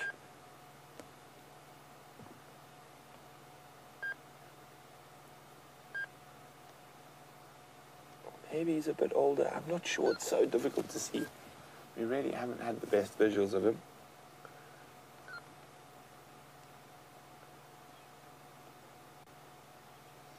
But often with these type of situations, patience is by far the best. So, as nice as it would be to be 10 meters closer, I think where we are now is definitely at his comfort zone. So he's happy with us. He's not trying to run away. He's not showing any obvious body language, signs of body language that he's uncomfortable. So we're going to call it, how much do you think that is? 50 meters?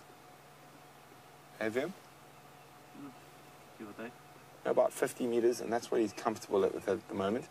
So we're going to just sit here at about 50 meters for a while. And sometimes they can calm down quite quickly. Other times it does take a little bit. And, you can even see his beautiful little white tip to the tail there.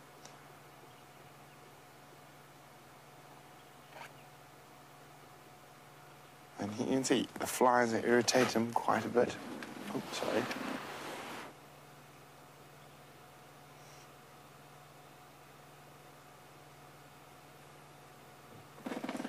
It's also very, very important with animals like this not to push them too early.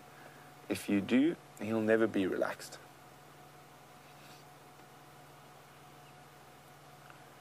And this is one of those things that comes with a long time in the bush. Getting to know where you can stop, where you can't, how far you can push this time, and next time maybe we can go 10 meters closer. Even maybe in half an hour we can go 10 meters closer. And it's all about reading the situation, and these situations can be completely different from day to day. Now, have a look at that. He's not lying directly facing us anymore, so that's also a good sign. We're definitely sort of far enough away that he is comfortable now.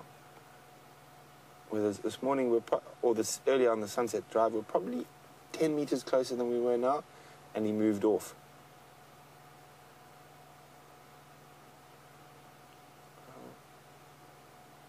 I'm not seeing an obvious dewlap, are you? Liam? So that wouldn't put him as sort of over 6, but probably under 6, but said it's quite difficult to see through that grass at the moment. No, then when you saw he shake his neck, there's no obvious dewlap there.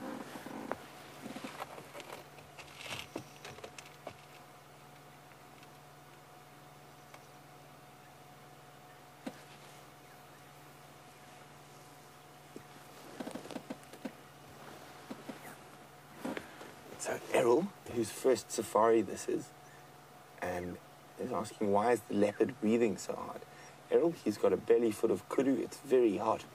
And one of the hardest things for a leopard is the dissipation of heat. So what he's trying to do there is just pass down. What have you seen, Wium? Oh, that's probably Mom.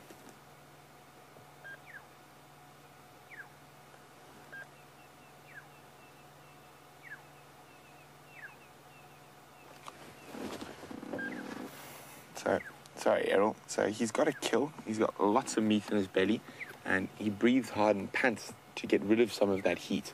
And it's the best way for the big cats. You'll notice lions and leopards do it, even cheetah. Panting, like a dog, is their form of cooling down. So he's hot, and he's got a big belly, and digesting all that meat does cause heat, that whole process. So that's what he's doing, busy getting rid of his excess heat. He seems to have relaxed down quite nicely. And I'm slowly started raising my voice.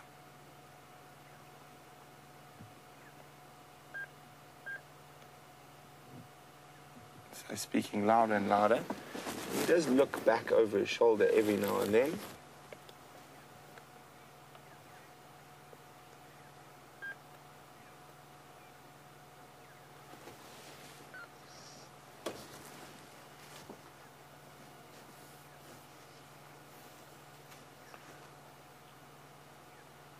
Look at that. He's definitely aware we're here. This is really exciting, guys.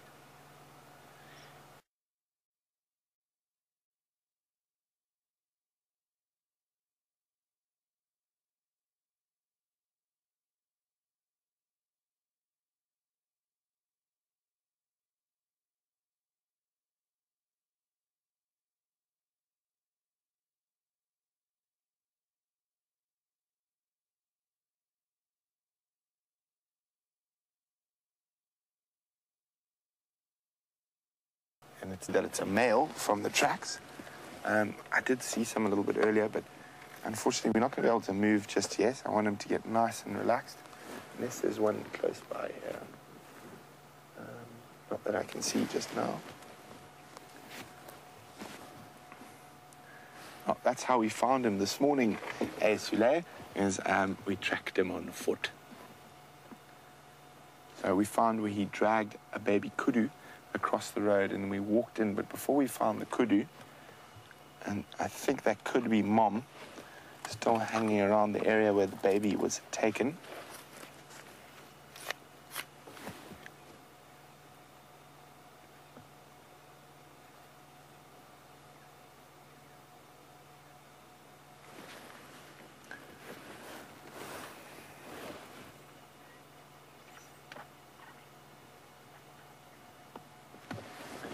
Aaron's wondering, will we give this guy a name if he sticks around? Most definitely. I think Wium and I have already got our vote in for a name. Ghost or Sporgel, something like that. But it seems like most ghost stories, we're busy uncracking the mysteries at the moment. We found what distance he's comfortable at, and if we go any further, I still think he'll move off again. So it's just really wonderful to be able to look at him. There's a beautiful bit of golden light coming through on his chops.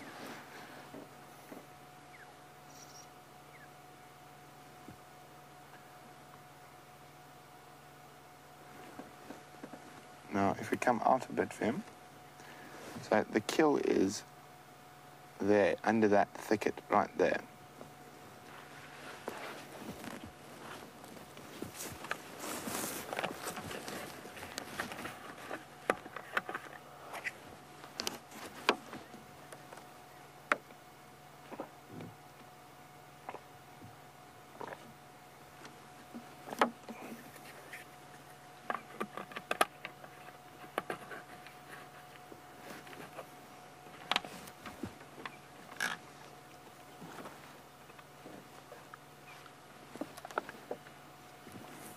So apparently there's already a leopard in the Sabi Scans called Sporgel.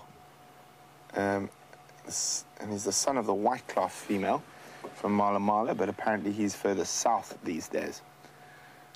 So, I don't know, we'll just go with Ghost then, Wium.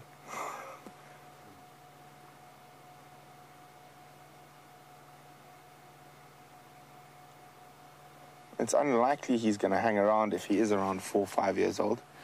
I think Mr. Tingana might chase him.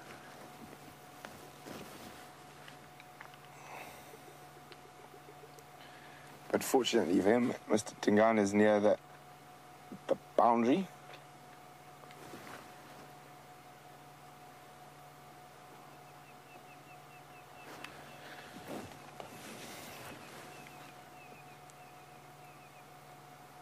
So Joan, who's in Washington, would like to know, how long have I worked at habituating animals? Oof, a long time, Joan. So I was lucky enough when I was younger, I was present during the habituation of lions and leopards, or leopards in particular, in Zululand, at a place called Pinda. And then in northern Botswana, we went and took over a hunting area and started photographic safaris there. So a lot of the cats were quite skittish. I think the biggest challenge then after that I faced has possibly been in Zambia and in Tanzania, in areas where they hadn't even seen vehicles, let alone people, for years and years and years. So he's obviously had some contact with people. In some of the areas I've worked, this is even way too close to a leopard. You can see he's actually quite far away, and they run at even the slightest noise. But at night, it's generally easier. But I said, probably the best way I've found is if you find a drag mark and you find a kill. I'd often come just leave an empty vehicle with an old BBC news radio playing. So there's just constant talking, and at night the animal would come relax. We'd probably leave it about this distance, actually. And slowly but surely you habituate them like that. The best is always to find a female with cubs, and you habituate the cubs, and then they habituate their mom. Cubs are much easier. Older leopards, once they get older, they are quite already nervous animals. They rely on camouflage. So anything they're slightly unsure of, like us, when it's an adult, it's better in their mind for them to just get out of dodge, so to speak. But I'm sure this guy must have had some, maybe not a lot. And some leopards are just more relaxed than others. You can have a leopard that was born to a Sabi Sands female and viewed from when it was 2 months old and reaches adulthood and just decides it doesn't like cars and runs away from them.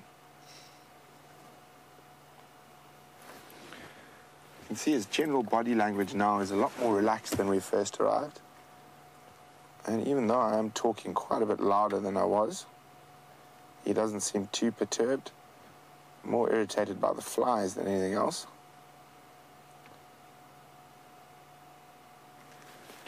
So sometimes these things are just, it's a very slow, gradual process, and you don't want to rush it.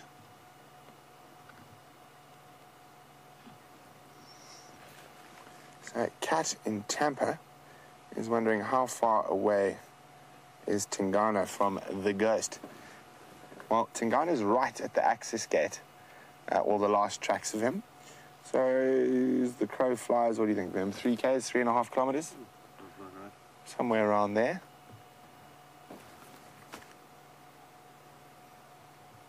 Look, he's going to get up. Maybe he's moving back towards the kill. You can see a far more calm walk than the one we had earlier.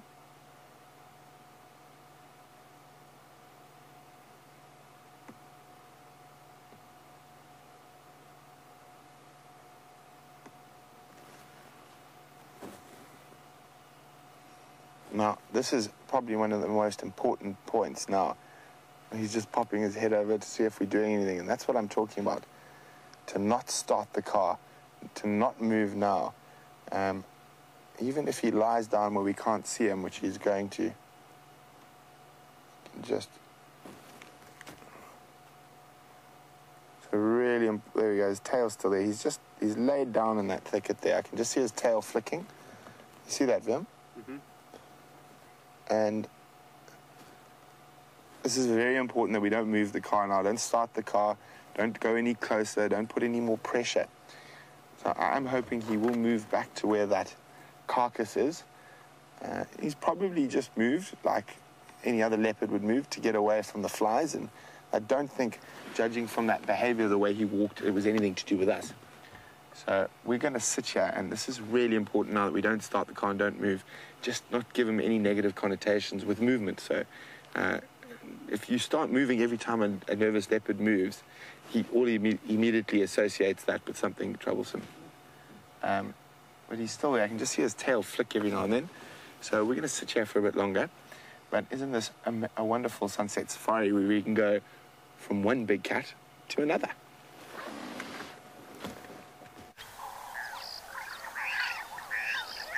Safari at all. You've arrived just at the right time. These two showing a little bit of bonding. between lionesses. And in fact, I think you've arrived... Never mind. I was about to say, I think you've arrived at the perfect time for them to get up and start moving. Oh, there we go. That's what I thought was going to happen. Both of them demonstrating a little bit of restlessness. Her reason is fairly apparent for that desire to get up, at least showing more motivation than the Styx female that we saw a couple of days ago, in that she did at least move in order to perform bodily functions. Nevertheless, she was showing lots of signs of yawning, licking her paws, and then licking the other female, and that almost always precedes a movement from the lionesses or lions. Bless you, girl.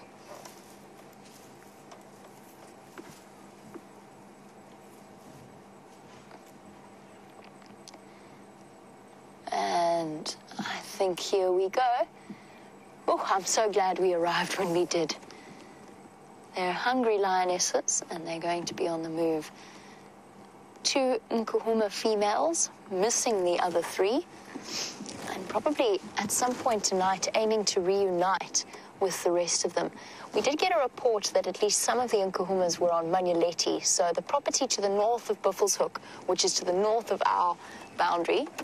I'm sorry, just bear with me one moment. Ephraim's trying to get hold of me. Go ahead, Ephraim. It's just me at the moment. It looks like they're going to get mobile north.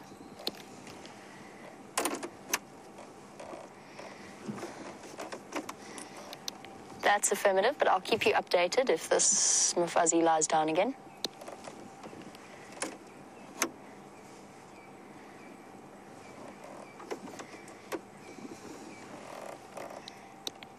Okay, copy.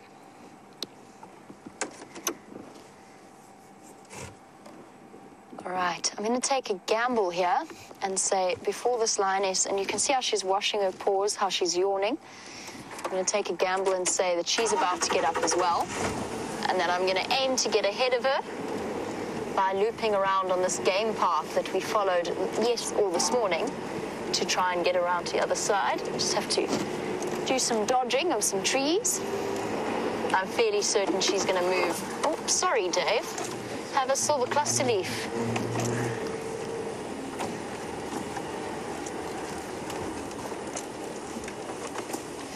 Cool. Everybody watch your heads.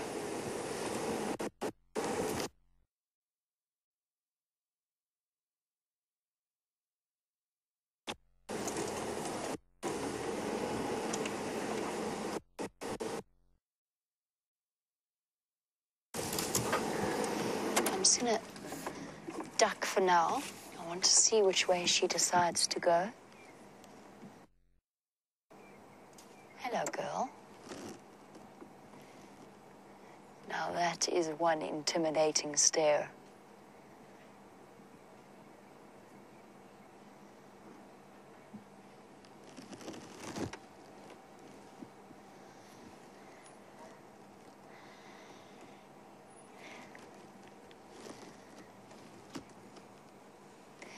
Deborah, our armchair traveler, it's an absolute pleasure. Deborah's just saying that she's had a wonderful sunset safari and would like to thank everyone at WildEarth. Speaking for everyone at WildEarth, it is always a pleasure to have you on board and enjoy these really wonderful experiences.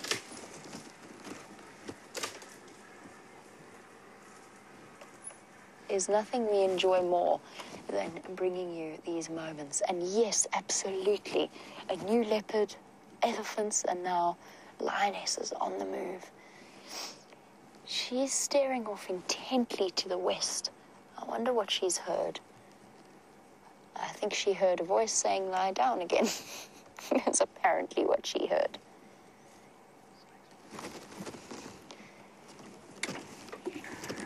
Here comes the second lioness to join her. I can't reposition right now just because I don't want to startle her. Okay, she's all right. They're still yawning. Still showing signs of restlessness, so they are going to keep moving. I don't think this is a very long stop.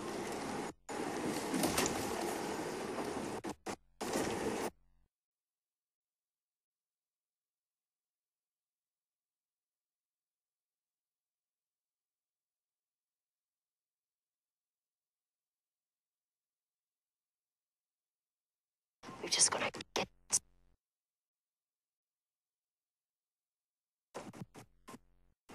There we go.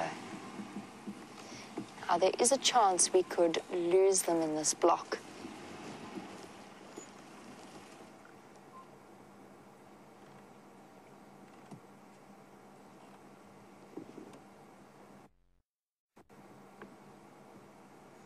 Which way is the wind blowing, Dave?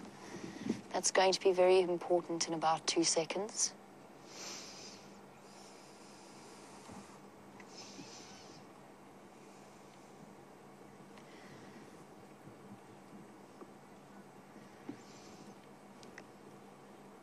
All right. Once they move out of our view, it's going to be very tricky to follow them. We are going to, however. It's just going to involve a bit of looping around. And while we do that, let's head back over to Brent.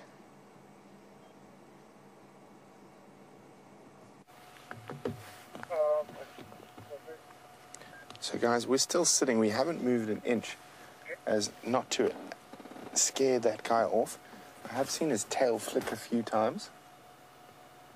And what we do is we're gonna... Maybe it is getting dark. The killer's still on the ground. So I'm just going to drive very slowly past. And then if we do get one last glimpse, wonderful. Other than that, I'm going to zone this area so no one else comes here, especially with him being skittish and especially with that kill on the ground.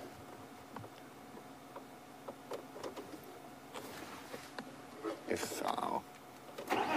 you go. Very important. Let the car run. Don't move straight away. Now, he definitely heard that. He's definitely probably watching us. So we want to keep all our movements very fluid, very slow.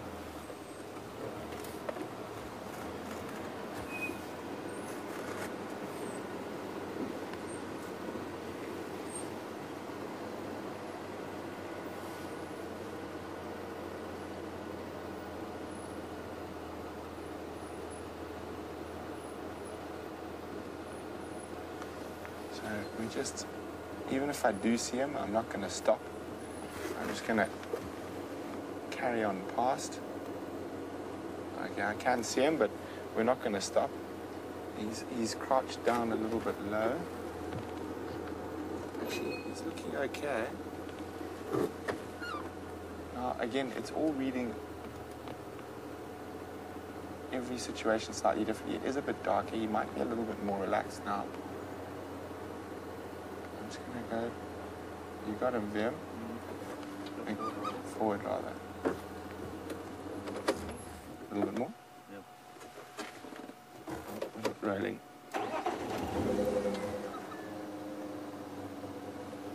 Okay, maybe we can get a screenshot of his face now. We're a little bit closer.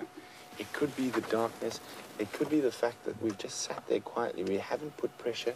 We haven't tried to off-road up to him. And he is looking a lot more relaxed. Look at that, he's lying flat. This is incredible. And a little bit of patience pays off so much with an animal like this.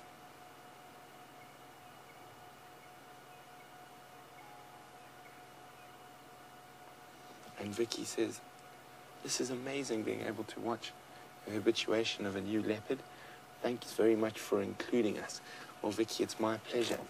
And it's nice to actually see animals that aren't relaxed, because a lot of people often assume that you just drive around and the leopards sort of lie next to the road and they're very easy to find. But there has been a lot of work beforehand to get them to that stage.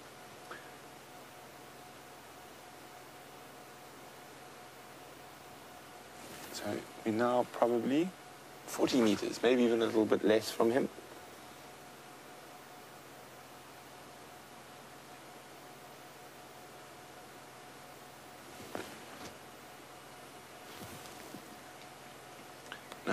fact that he's lying down with his head on the ground and he's not constantly staring at us is a huge, huge positive.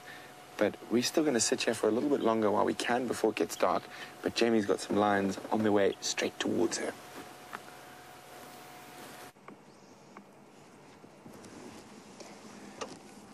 Lions just walked right past the vehicle and on their way down the road. Walking straight into the sunset. One of them with a slight limp at the back. Can't quite work out exactly where she's limping from. Oh, so Franklin's just got a serious fright.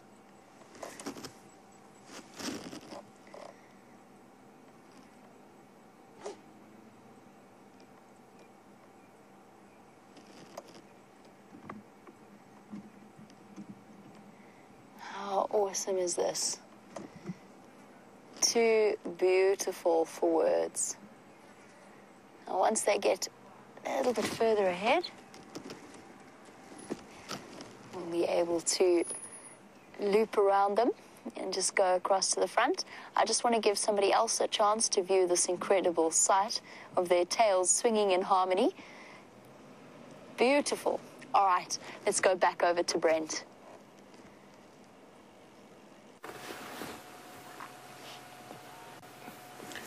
So I know it's not the best visual of a leopard, but it is for me, it's an absolutely fantastic visual. The fact that he's laid down flat, he's not nearly as perturbed with our presence as he was a bit earlier. And while we've been sitting here, I've been slowly speaking a little bit louder and a little bit louder, just to get him used to the sound of a human voice and realize there's no threat.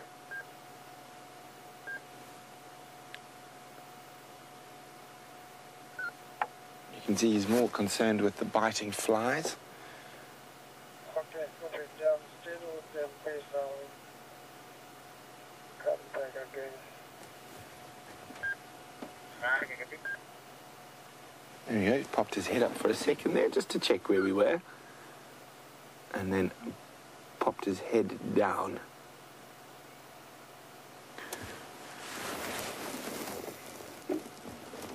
It's still difficult for me to give an exact age. I mean, we haven't seen him nice and out in the open, but I'm still sticking with my, I'd say he's between 4 and 5.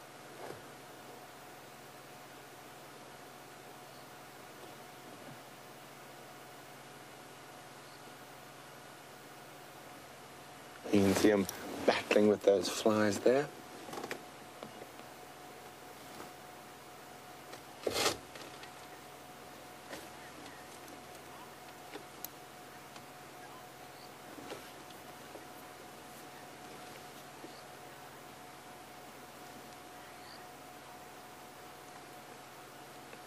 So Marianne has put a very great point in here. Would I collect his scat for the Panthera project on leopard lineages? Most definitely, Marianne. And I actually plan to come... Oh, look at that. I plan to come back once he's moved off and finished that carcass, because I'm sure there will be some scat close by, and definitely collect that scat. And I will hand that in. Let me just...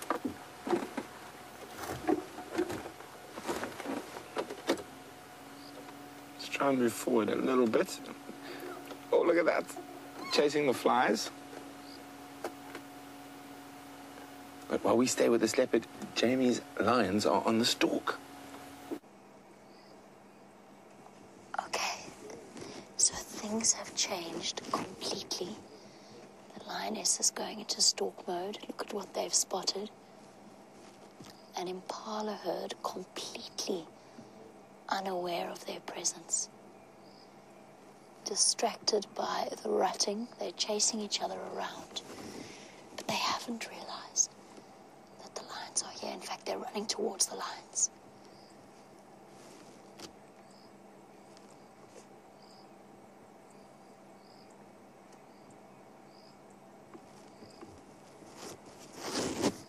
You can see them dashing about.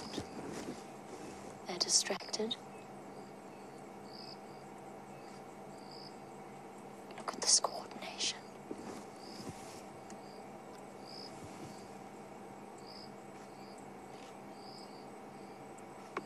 Now the lioness in the front is probably going to initiate the chase. The other might stay here. And now it becomes a question of patience and a waiting game.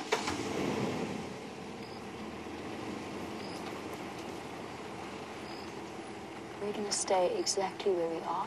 We've got a perfect view. Only when they set off will we move.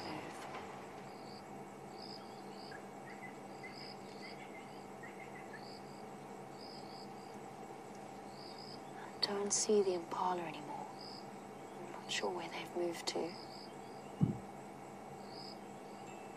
But for now it seems that the lioness are content to wait a little bit for their chance.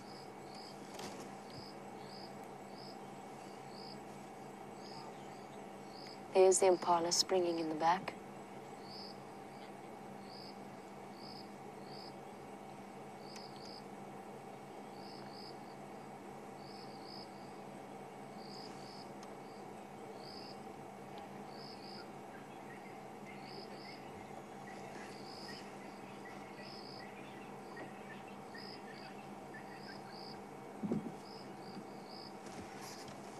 For now, the action has died down.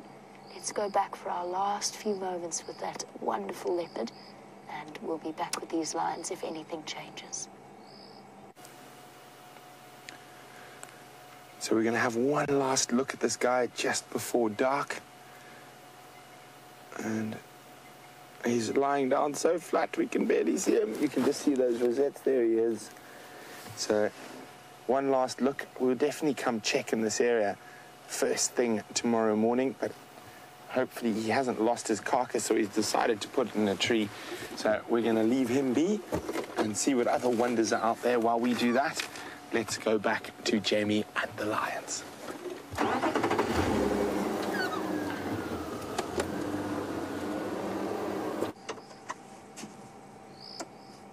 Here we go. The lions carefully watching the impala still. There is another vehicle coming to join the sighting. We're still going to stay exactly where we are. Happy with our position for now. Impala still completely unaware at the back. I can see the flashes of white as their tails twitch.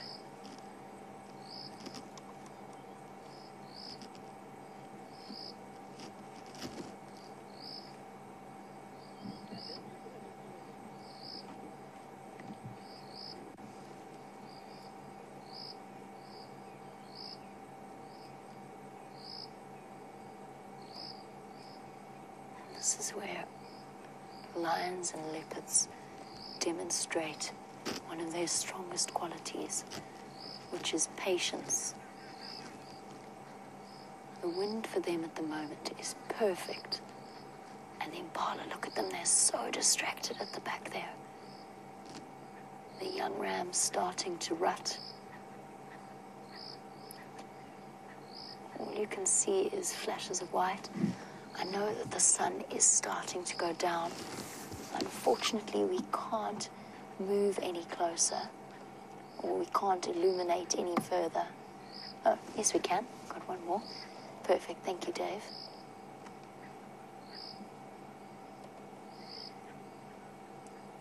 Now, most of our regular viewers will know this, but for new viewers, when we have a hunt like this, as it starts to get dark, we do not shine on the lions, and that's for a couple of reasons. One, it could illuminate them so that the prey spots them.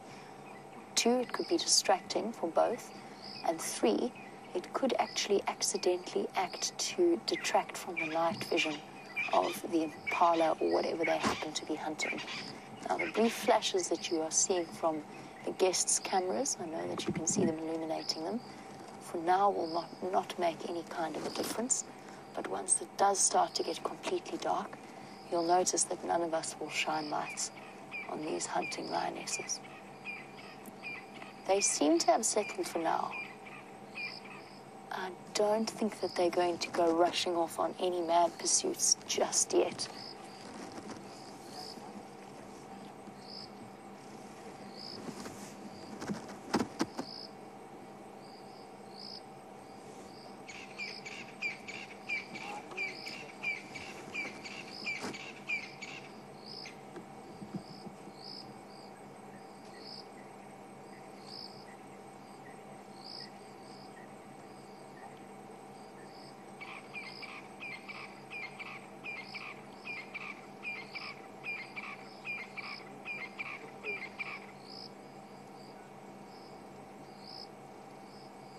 Amazed that these lionesses have been or have got active as soon as they have. It has been another blisteringly hot afternoon, surprisingly so for this time in March. But at least the bush now is starting to carry that proper African scent of a summer's night that I've been missing over the last few months, since we have so lacked in rain. The sun has now set, and I believe that the lionesses are going to wait until it is completely dark before they make their move. As you know, lionesses, or lions in general, are ambush predators. They want to conduct the hunt when it's a bit cooler and without having to chase for enormous distances if they can help it. They don't have much in the way of stamina. Impala can outrun them, and they can continue to run for longer than the lionesses can. They're almost hamstrung by their bulk and by their strength. But you can hear the happy scrub robin singing away, and the odd-crested francolin. There is a certain incredible silence that descends as night falls.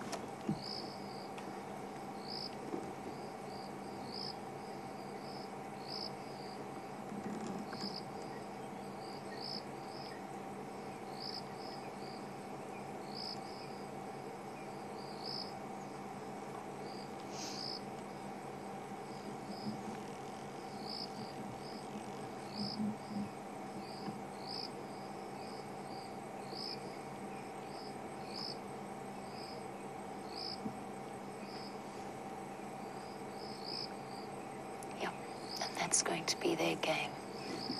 They are going to wait until it is completely dark.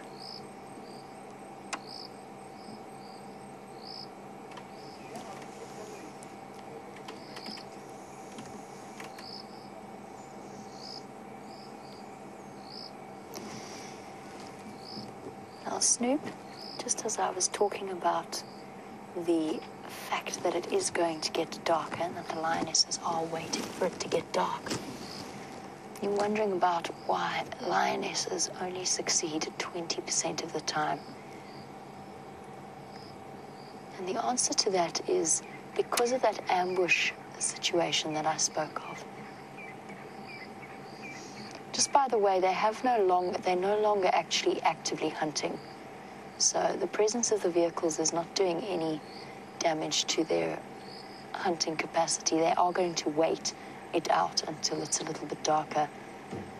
But Snoop, that's one of the reasons why, is that they are more built for short-based sprints. Pretty much every animal, every prey species here is capable of outrunning a lion and has greater stamina.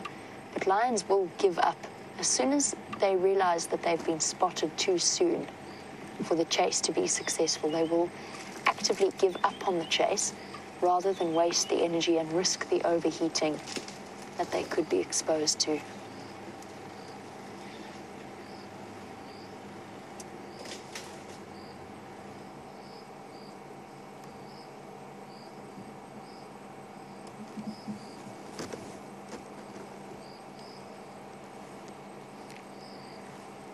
And as you can see, the lions are now resting completely, so they're not going to go dashing off after the impala. As soon as they do show any signs of stalking, then those lights will go off.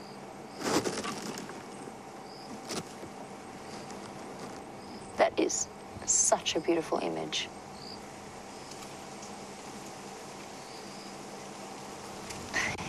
And speaking about the Nkahuma lionesses, oh, there's the wind. They need that wind. Isn't this image incredible, though? Look at them looking up at the moths above their head. James has said, hopefully the Nkahuma that runs like a cheetah is here. That's a wonderful comparison. That was with James a couple of mornings ago when the Nkahumas were hunting wildebeest. And we just hear James shouting, she's running like a cheetah, look at her, she's running like a cheetah. It was such an incredible sighting. And he was so excited, and I could see exactly what he meant. She was stretching out full, the sort of full length of her body. Oh, yawning again. Might be time to be up and about.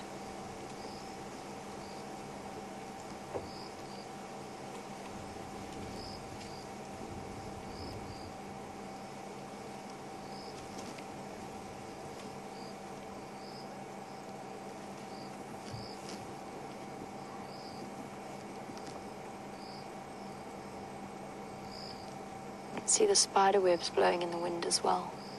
So I said that this is the kind of wind that they want. I mean that the noise of the wind, as well as it's blowing the scent of them away from the prey that they're hunting, will give them a tremendous advantage as they head out hunting. Another big yawn. They might be thinking of getting moving.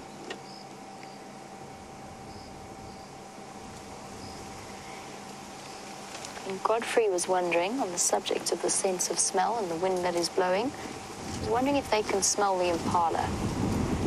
They might have been able to initially. Oh, such big yawns. That's time to get up. Godfrey was wondering if the lions could smell the impala. Yes, they might have been able to initially. I don't think they can anymore, though. The wind has very much changed direction. But I think, quite honestly, Godfrey, that they saw them before anything else.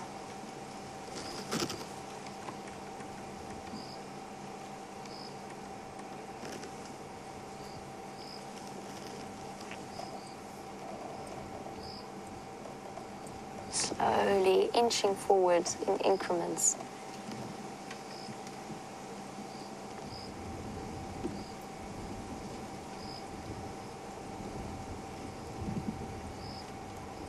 Errol, it's an absolute pleasure. Errol is one of our new viewers and is just saying how much he's enjoying this website and that he cannot believe that he's only just found it. Well, Brent, I'm glad that you've jumped on board. I'm sure our regular viewers would be more than happy to, or maybe they wouldn't know where to begin, updating you on all that has transpired over the last few years. It's certainly taken me a few months to catch up with the history that has been recorded here. Another big yawn. She's going to get up next.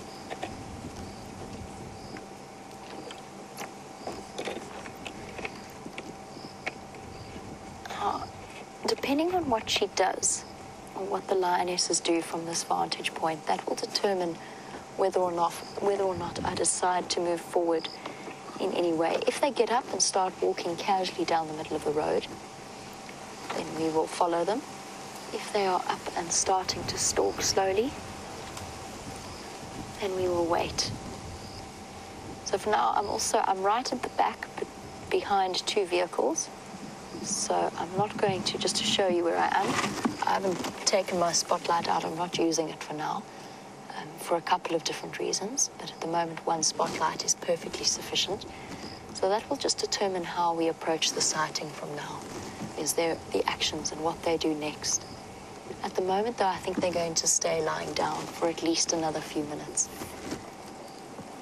The wind has changed, and you can actually see, maybe you can see from the leaves blowing, that it's blowing the lion's scent straight towards the impala.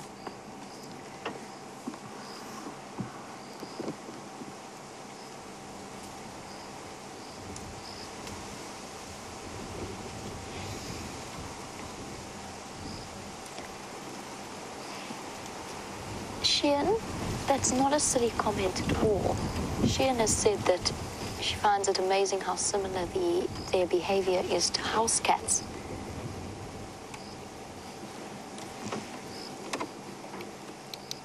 Copy F. I'm going to move back so you can come out. We're just going to move backwards a little bit. Sorry, Sheehan. You were just talking about how similar their behavior is to that of domestic cats.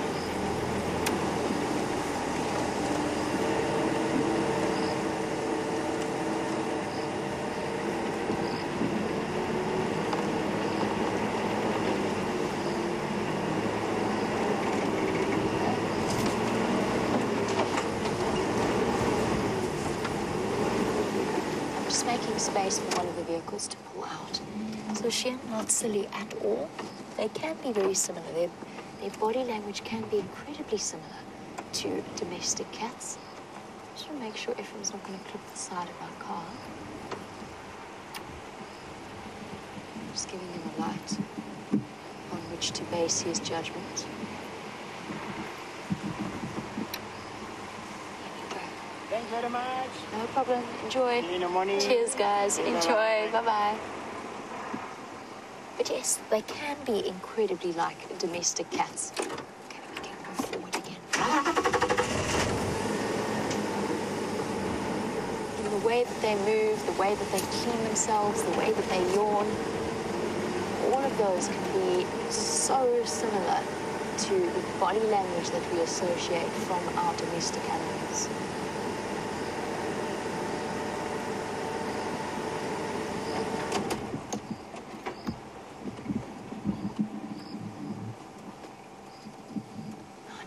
It's really dark, but we are just going to sit here and watch what's happening and watch what they decide to do.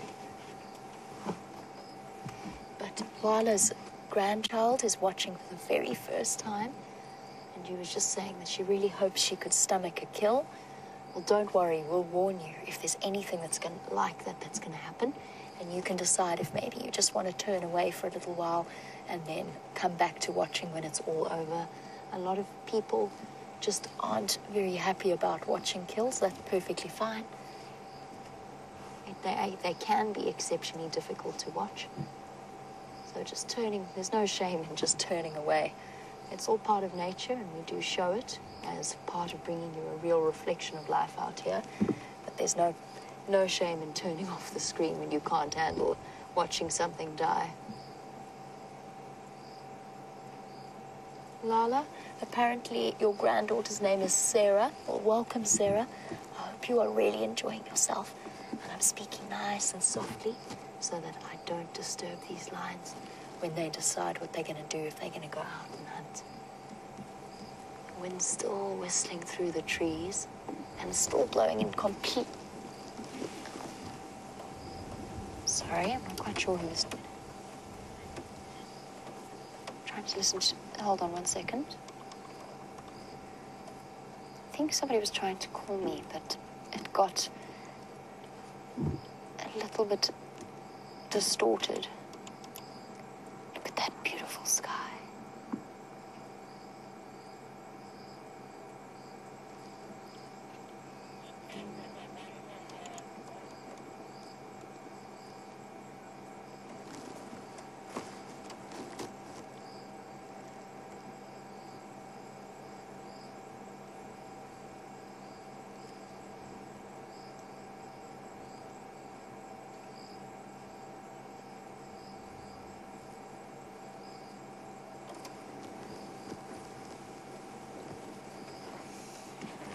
If they show any sign of moving, I have to wait this out.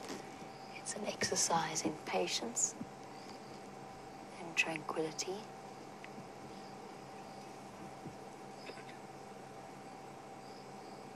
I can't hear anything from the impala.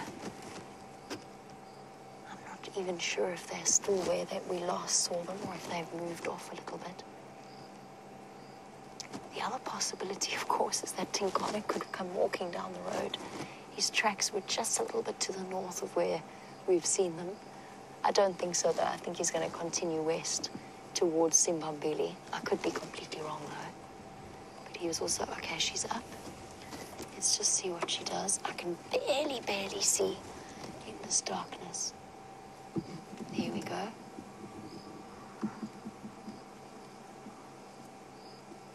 She doesn't look like she's stalking.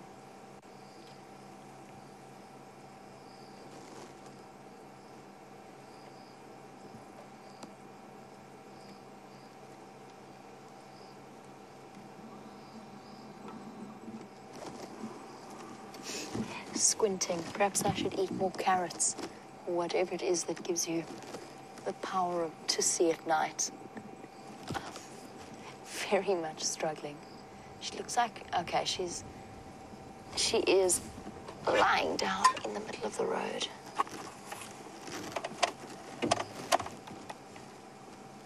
I can't actually shine on them without shining in Taxon's guess. There they are. Okay, we're turning off, sorry. I know it's just gone completely black, but we're just only shining a little bit at the time. Oh. They have picked a main road to decide to operate their hunt on. And that is not, in fact, a game drive vehicle. Although the one behind it might be. Oh dear. Ladies, not a good place to decide to conduct your hunt. The main access road. We're going to pull off the road completely. We're actually going to back up completely. I'll ask Taxon to keep us updated on the sighting. Let's just get out of everybody's way.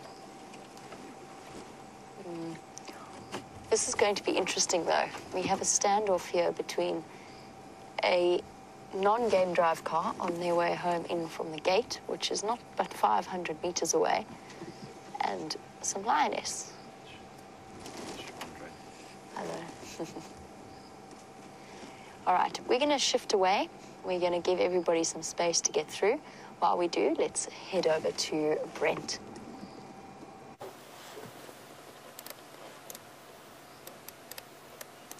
Look at that elephant silhouette in the sunset. Well, the sun's already set, but just in that late afternoon glow.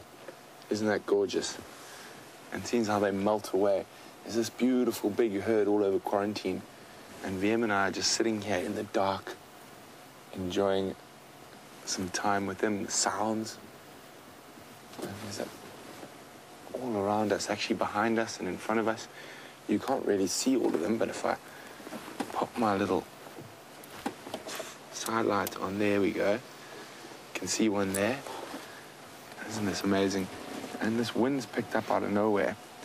You know, this eddy's coming a bit closer to us. We are waiting for another one to move onto that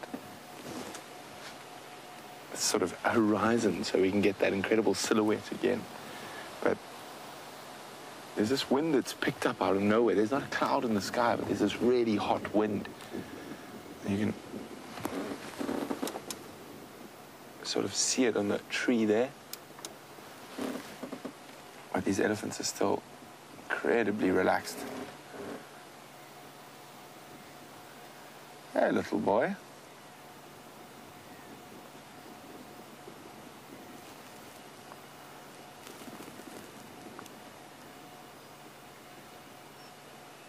What a fantastic evening so far. Lions, leopards, elephants, and obviously for me, the excitement of a new leopard. Maybe on the move. Off he goes. Being a proper little boy. You can just make out another one there. Turn the lights off. The silhouette in the sunset. Now, we were hoping that they were going to walk a little bit further through the sunset.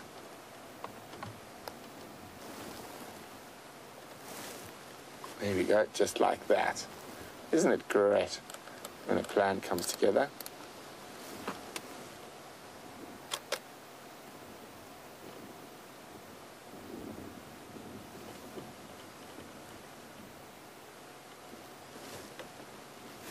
Absolutely majestic. Now moving through towards a bush. Is it going to stop to feed, or is it going to walk into that really big open area that we were planning for? No, I'm going to stop for a feed.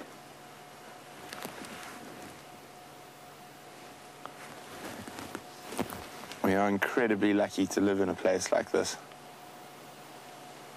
surrounded by Africa's great beasties. You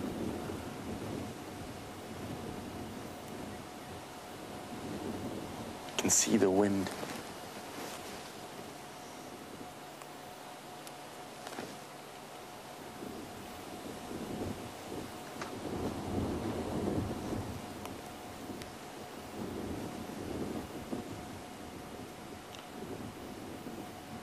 See the wind howling through those trees on quarantine.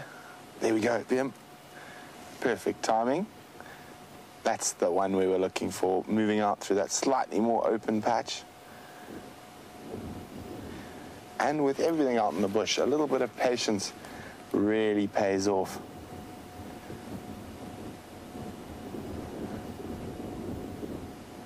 Absolutely exquisite. Now, we might get lucky if we move a little bit further to the north. As they move across quarantine, we might catch them silhouetted under those big marula trees.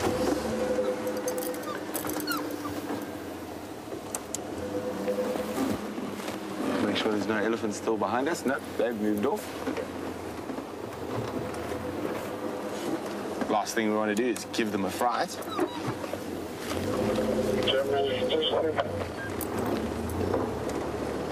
I'm not going to turn my lights on, and just going to try get the last bit of this incredible silhouette before it gets too dark to see.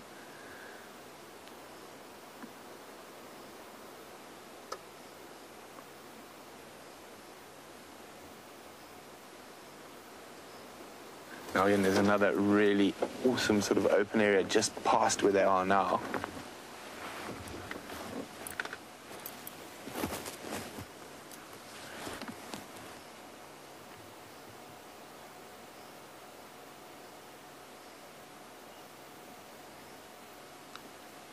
So while we sit here quietly with the Ellies, let's go see what the lions are up to. I'm afraid we should actually move forward in the dark. I'm going to have to be in the dark. The lionesses are now moving down the road, very much in stalking mode. So they are hunting. We're going to go forward a little bit just because they have gone very, very far ahead of us in the road. And I'm straining my eyes to see. Pardon? I'll let you know. I'm going to tell Dave when to switch our presenter light off. They're lying down again in the road. And we're just illuminating with a quick flash of light, or at least taxis ahead of me.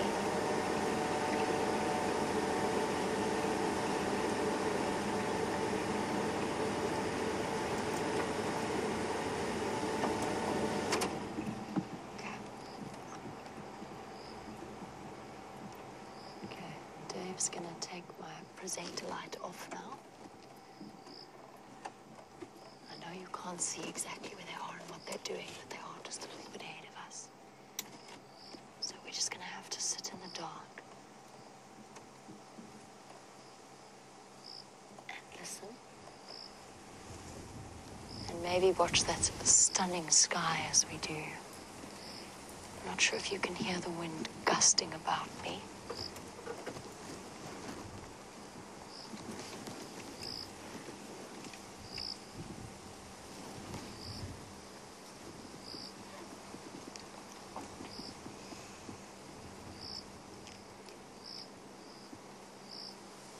This is how lions hunt, 20 meters at a time. and then lie down for 15 minutes, and then maybe another 10, maybe another 20 meters, and then lie down again. Slow and steady and very, very careful is their approach.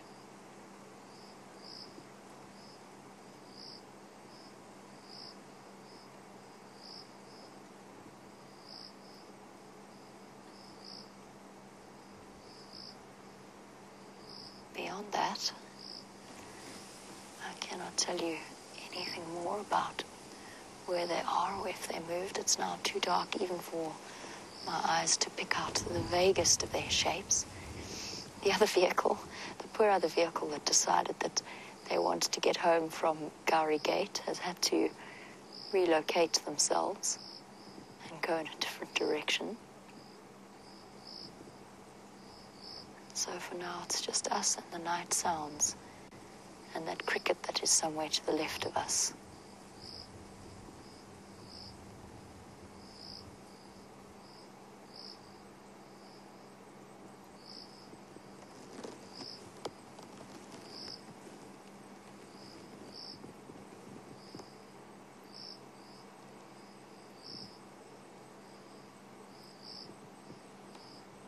This is where the night starts to play tricks on you. And you start imagining all kinds of sights and sounds while you sit and you wait in complete darkness. It's a very strange sensation. I mean, I think what I'm looking at is a line. It might also be a tree, for all I know. It is just a darker shade of black on black in the night. All right, I promise to keep you updated. Let's find out what's happening on Brent's side.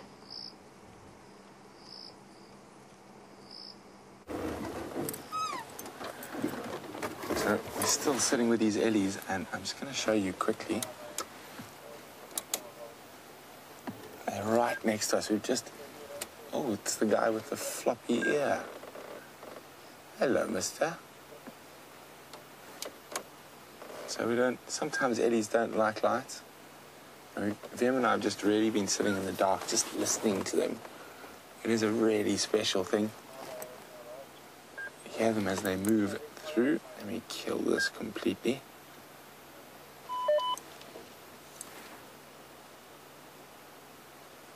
And they were making some wonderful rumblings. And of course, they've gone quiet now.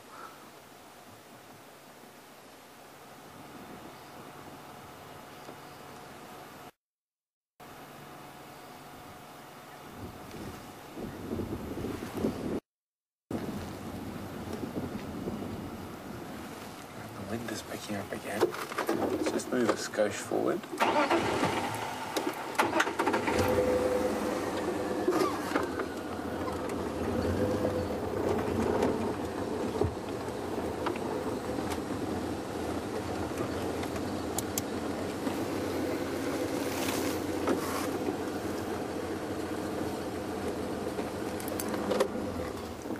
There's quite a few of them still here, all around us. You just see them despairing off into the darkness. As I said, we're not going to put any light directly on them. And you can see the wind is gusting away, which is good if you're in Djuma. Good hunting weather. Make things a little bit easier to catch. But I don't think these eddies... There we go, Wium's trying to show you one there. Are going to be up to too much. So I think we're going to move on and see if we can find anything else out on the edge of quarantine.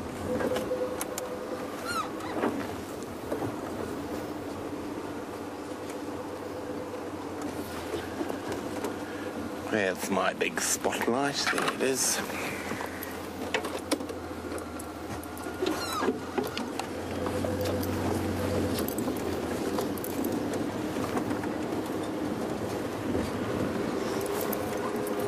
Oh, there's another elephant. They're just all over the place. That's a bigger bull. Hello, mister. make sure it's not a naughty elephant. No, I don't think it's the naughty elephant. Oh. No, not naughty elephant. Oh, another elephant. Well, everywhere we look is elephants. Well, at least there's a scrub hare as well.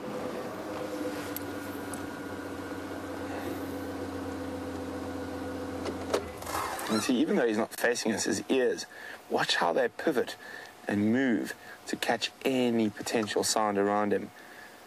And then you can see his fluffy white tail just popping out.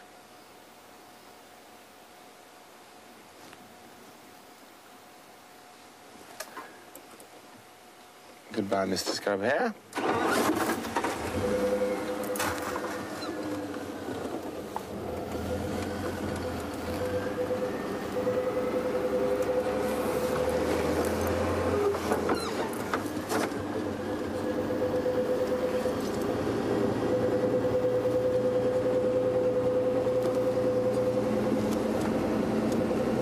So maybe that African civet's around, or maybe the serval that Jamie and Wium found the other night.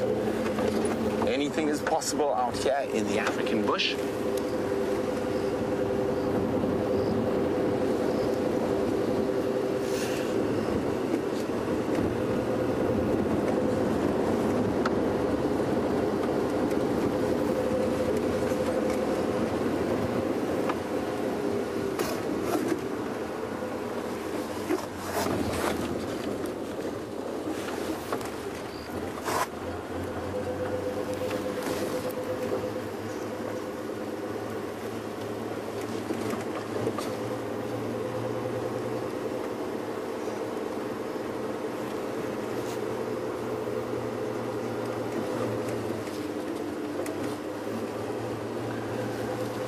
So Heidi in Switzerland is wondering if I've noticed that some of the birds have left or migrated north. Yes, Heidi, I mean, the barn swallows are gone. I haven't seen a European roller in a day or two. So I think quite a few of them are left. There's the odd woodlands kingfisher still around, and the European beavers are still around. But a lot of the others have already departed.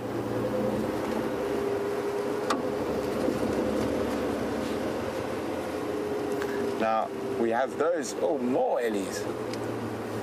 Lots of elephants everywhere today. So those birds that migrate through to Europe, now during the winter months we get some seasonal migrants from the Drakensberg Mountains that we look off in the distance. So you'll get some of the birds, as it gets really cold up in the mountains, will migrate down to the Lowveld. Of course, not that far, and they're not long-distance migrants, just seasonal migrants. Sorry, the correct term is altitudinal migrants is what I'm looking for. And so we do get a few species, not too many in the Sabi Sands, generally a bit closer to the mountains and to the middle veldt, as they call it. Certain robin species, and that will actually move down from the higher areas where it gets very cold.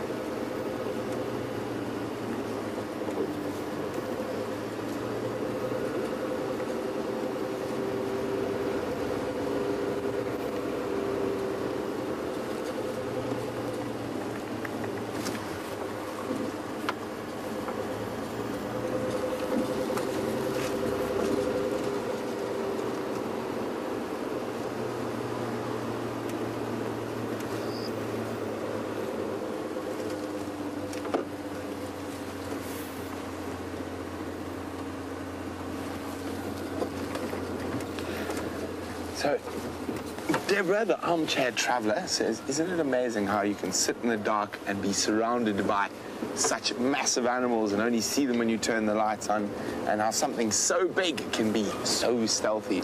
It is incredible. It's one of the things I like about them. And they can be so quiet, or they can be the noisiest animal in the bush with trumpets, screams, roars, rumbles, all sorts of fanfare.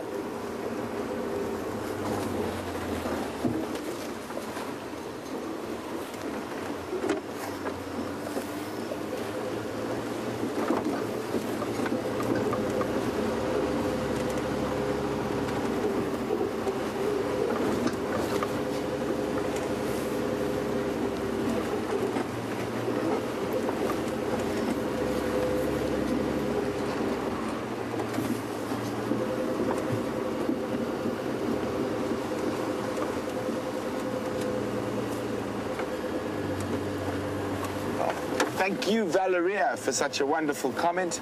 Valeria says, thank you, Brent and Jamie. You're so respectful of the animals, and we love it. Well, thank you for watching, Valeria, and thank you for your support. There's a car coming. I was going to find a spot to just pull over for them. Oh, no, they're going, I think, where I was planning on going. But anyway, I think they're heading home towards the western edge. I'm going in search of that serval that was seen a few nights ago. I think that's Aubrey on his way home.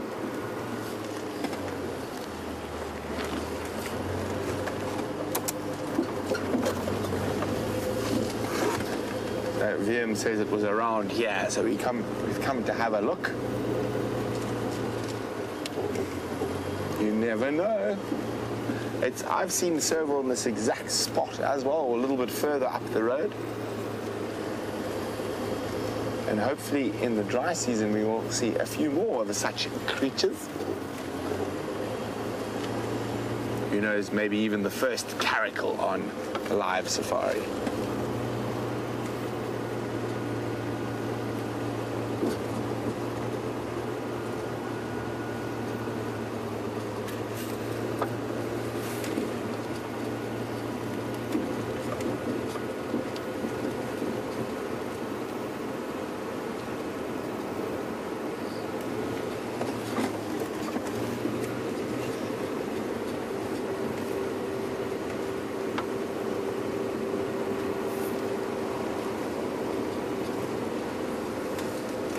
Okay, so now we're heading into the open area where that serval was last seen.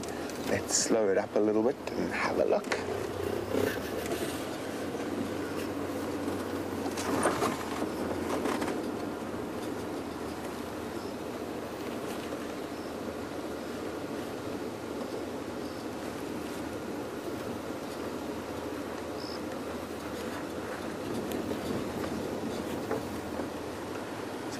Serval are great eaters of rodents, one of their favorite foods.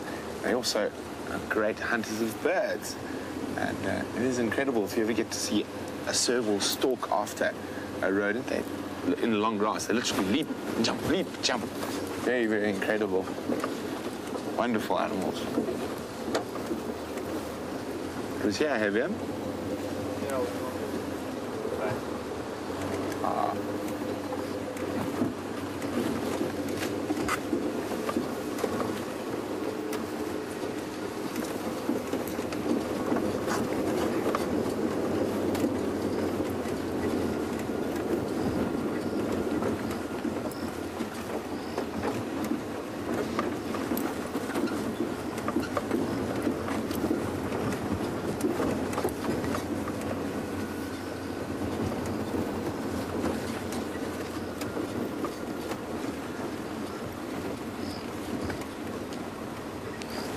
Hi, John Crawford, who's a new viewer. Lovely to have such a bunch of new viewers on board with us over this weekend and into this week. John would like to know, how does one become a safari guide? Well, John, lots of different ways and means, and you can either do an apprenticeship at a safari lodge, and then they might take you on their training course. There are training courses that you can pay for, and then you do placements or work experience, and then depending, sometimes the work experience will take you on afterwards, other times not. It depends. There's lots of different types of safari guiding. I mean, from what we do through to driving a large vehicle through Kruger with lots of people on the back. So it all depends on where and what you want to do. And I suggest, if you have a look online, you'll have a look. There's lots of different game rangers courses or safari guide courses available. And some are better than others. And on all of them you will learn. But my personal recommendation is, if you can offer yourself as an apprentice to a lodge, and you get taught by the guys on the job, so to speak, and that generally is the best way. And certain of the large lodges in the Sabi Sands will take on, I think, twice a year training courses. And if you pass the training course, you get a job, and if you don't, that's that. And you can start with very little sort of wildlife knowledge, and they will teach you that as they go along. But one must remember the most important thing about a safari guide is that you are an entertainer. You're a host to people from all around the world, and of course it's really important to know all the little facts and stuff about the bushes and the trees and the insects and the lions and the leopards, but the trick is delivering them in an entertaining way. And that's why often a lot of scientists don't make good safari guides. As my dad says, it's far more of an art than a science. Because I've been on some trips with some incredibly knowledgeable guys, but they were incredibly bad at reading the crowd, so to speak. And one of the guys was quite funny. And then also you get your very sort of, I'm not going to, yeah, but I went on a safari once when I was assessing for the owner of the lodge, and the guide took me up to a tree like this. Actually, it was actually an elephant, so it wasn't a tree. Let's see if we can find an elephant. And the elephant was doing some really interesting behavior. It was digging out quite a big tuber in the very dry northwestern part of the country. But that guy had a list of facts, and he was going to tell me them whether I wanted to know them or not, and not if I wanted to know what tuber he was digging. So he goes, there be an elephant. He weighs 6 tons. Da-da-da, da-da-da, da-da-da. So there's lots of different things and lots of different types of safari guides.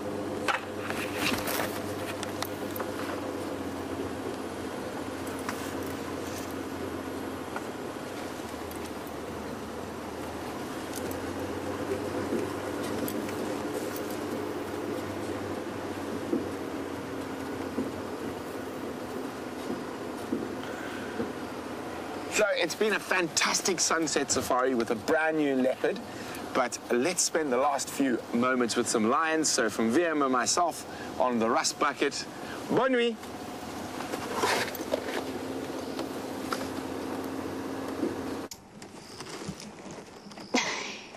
That light is very bright. So I just wanted to give you a quick heads up as to what's happening. The lionesses are still lying down in the middle of the road. They are still interested in the impala, but it's going to be a very long, very slow process. So we're not going to keep trying to sort of stay with them as it happens. It's not like a quick ambush hunt or chasing a buffalo herd. It's very, very different trying to stalk the ever alert, ever constantly alert impala. So we are going to end the show on time. I'm going to leave the lionesses to their hunt. We have just every now and again had a flash of a light from another vehicle, so they are still there. They're just very slowly making their approach, and it could last a long, very long time. Right, thank you very much, Dave, for all of your fantastic camera work. We've had an incredible afternoon. A herd of elephants on quarantine, and then that mystery leopard, and now the lionesses on the hunt. Hopefully, fingers crossed, for tomorrow morning sunrise safari, we'll be able to come back and see if these two have had any luck while they've been hunting. This wind is a good thing, plus the fact that the moon hasn't risen. It's going to give them plenty of opportunity to go about their daily business. Thank you as well to Louise and Jerry in Final Control, who do a wonderful job of directing us, as well as to our brilliant technical department. Have a wonderful day wherever you are in the world, and we will catch up with you on the Sunrise Safari. Thank you for joining, and bye-bye.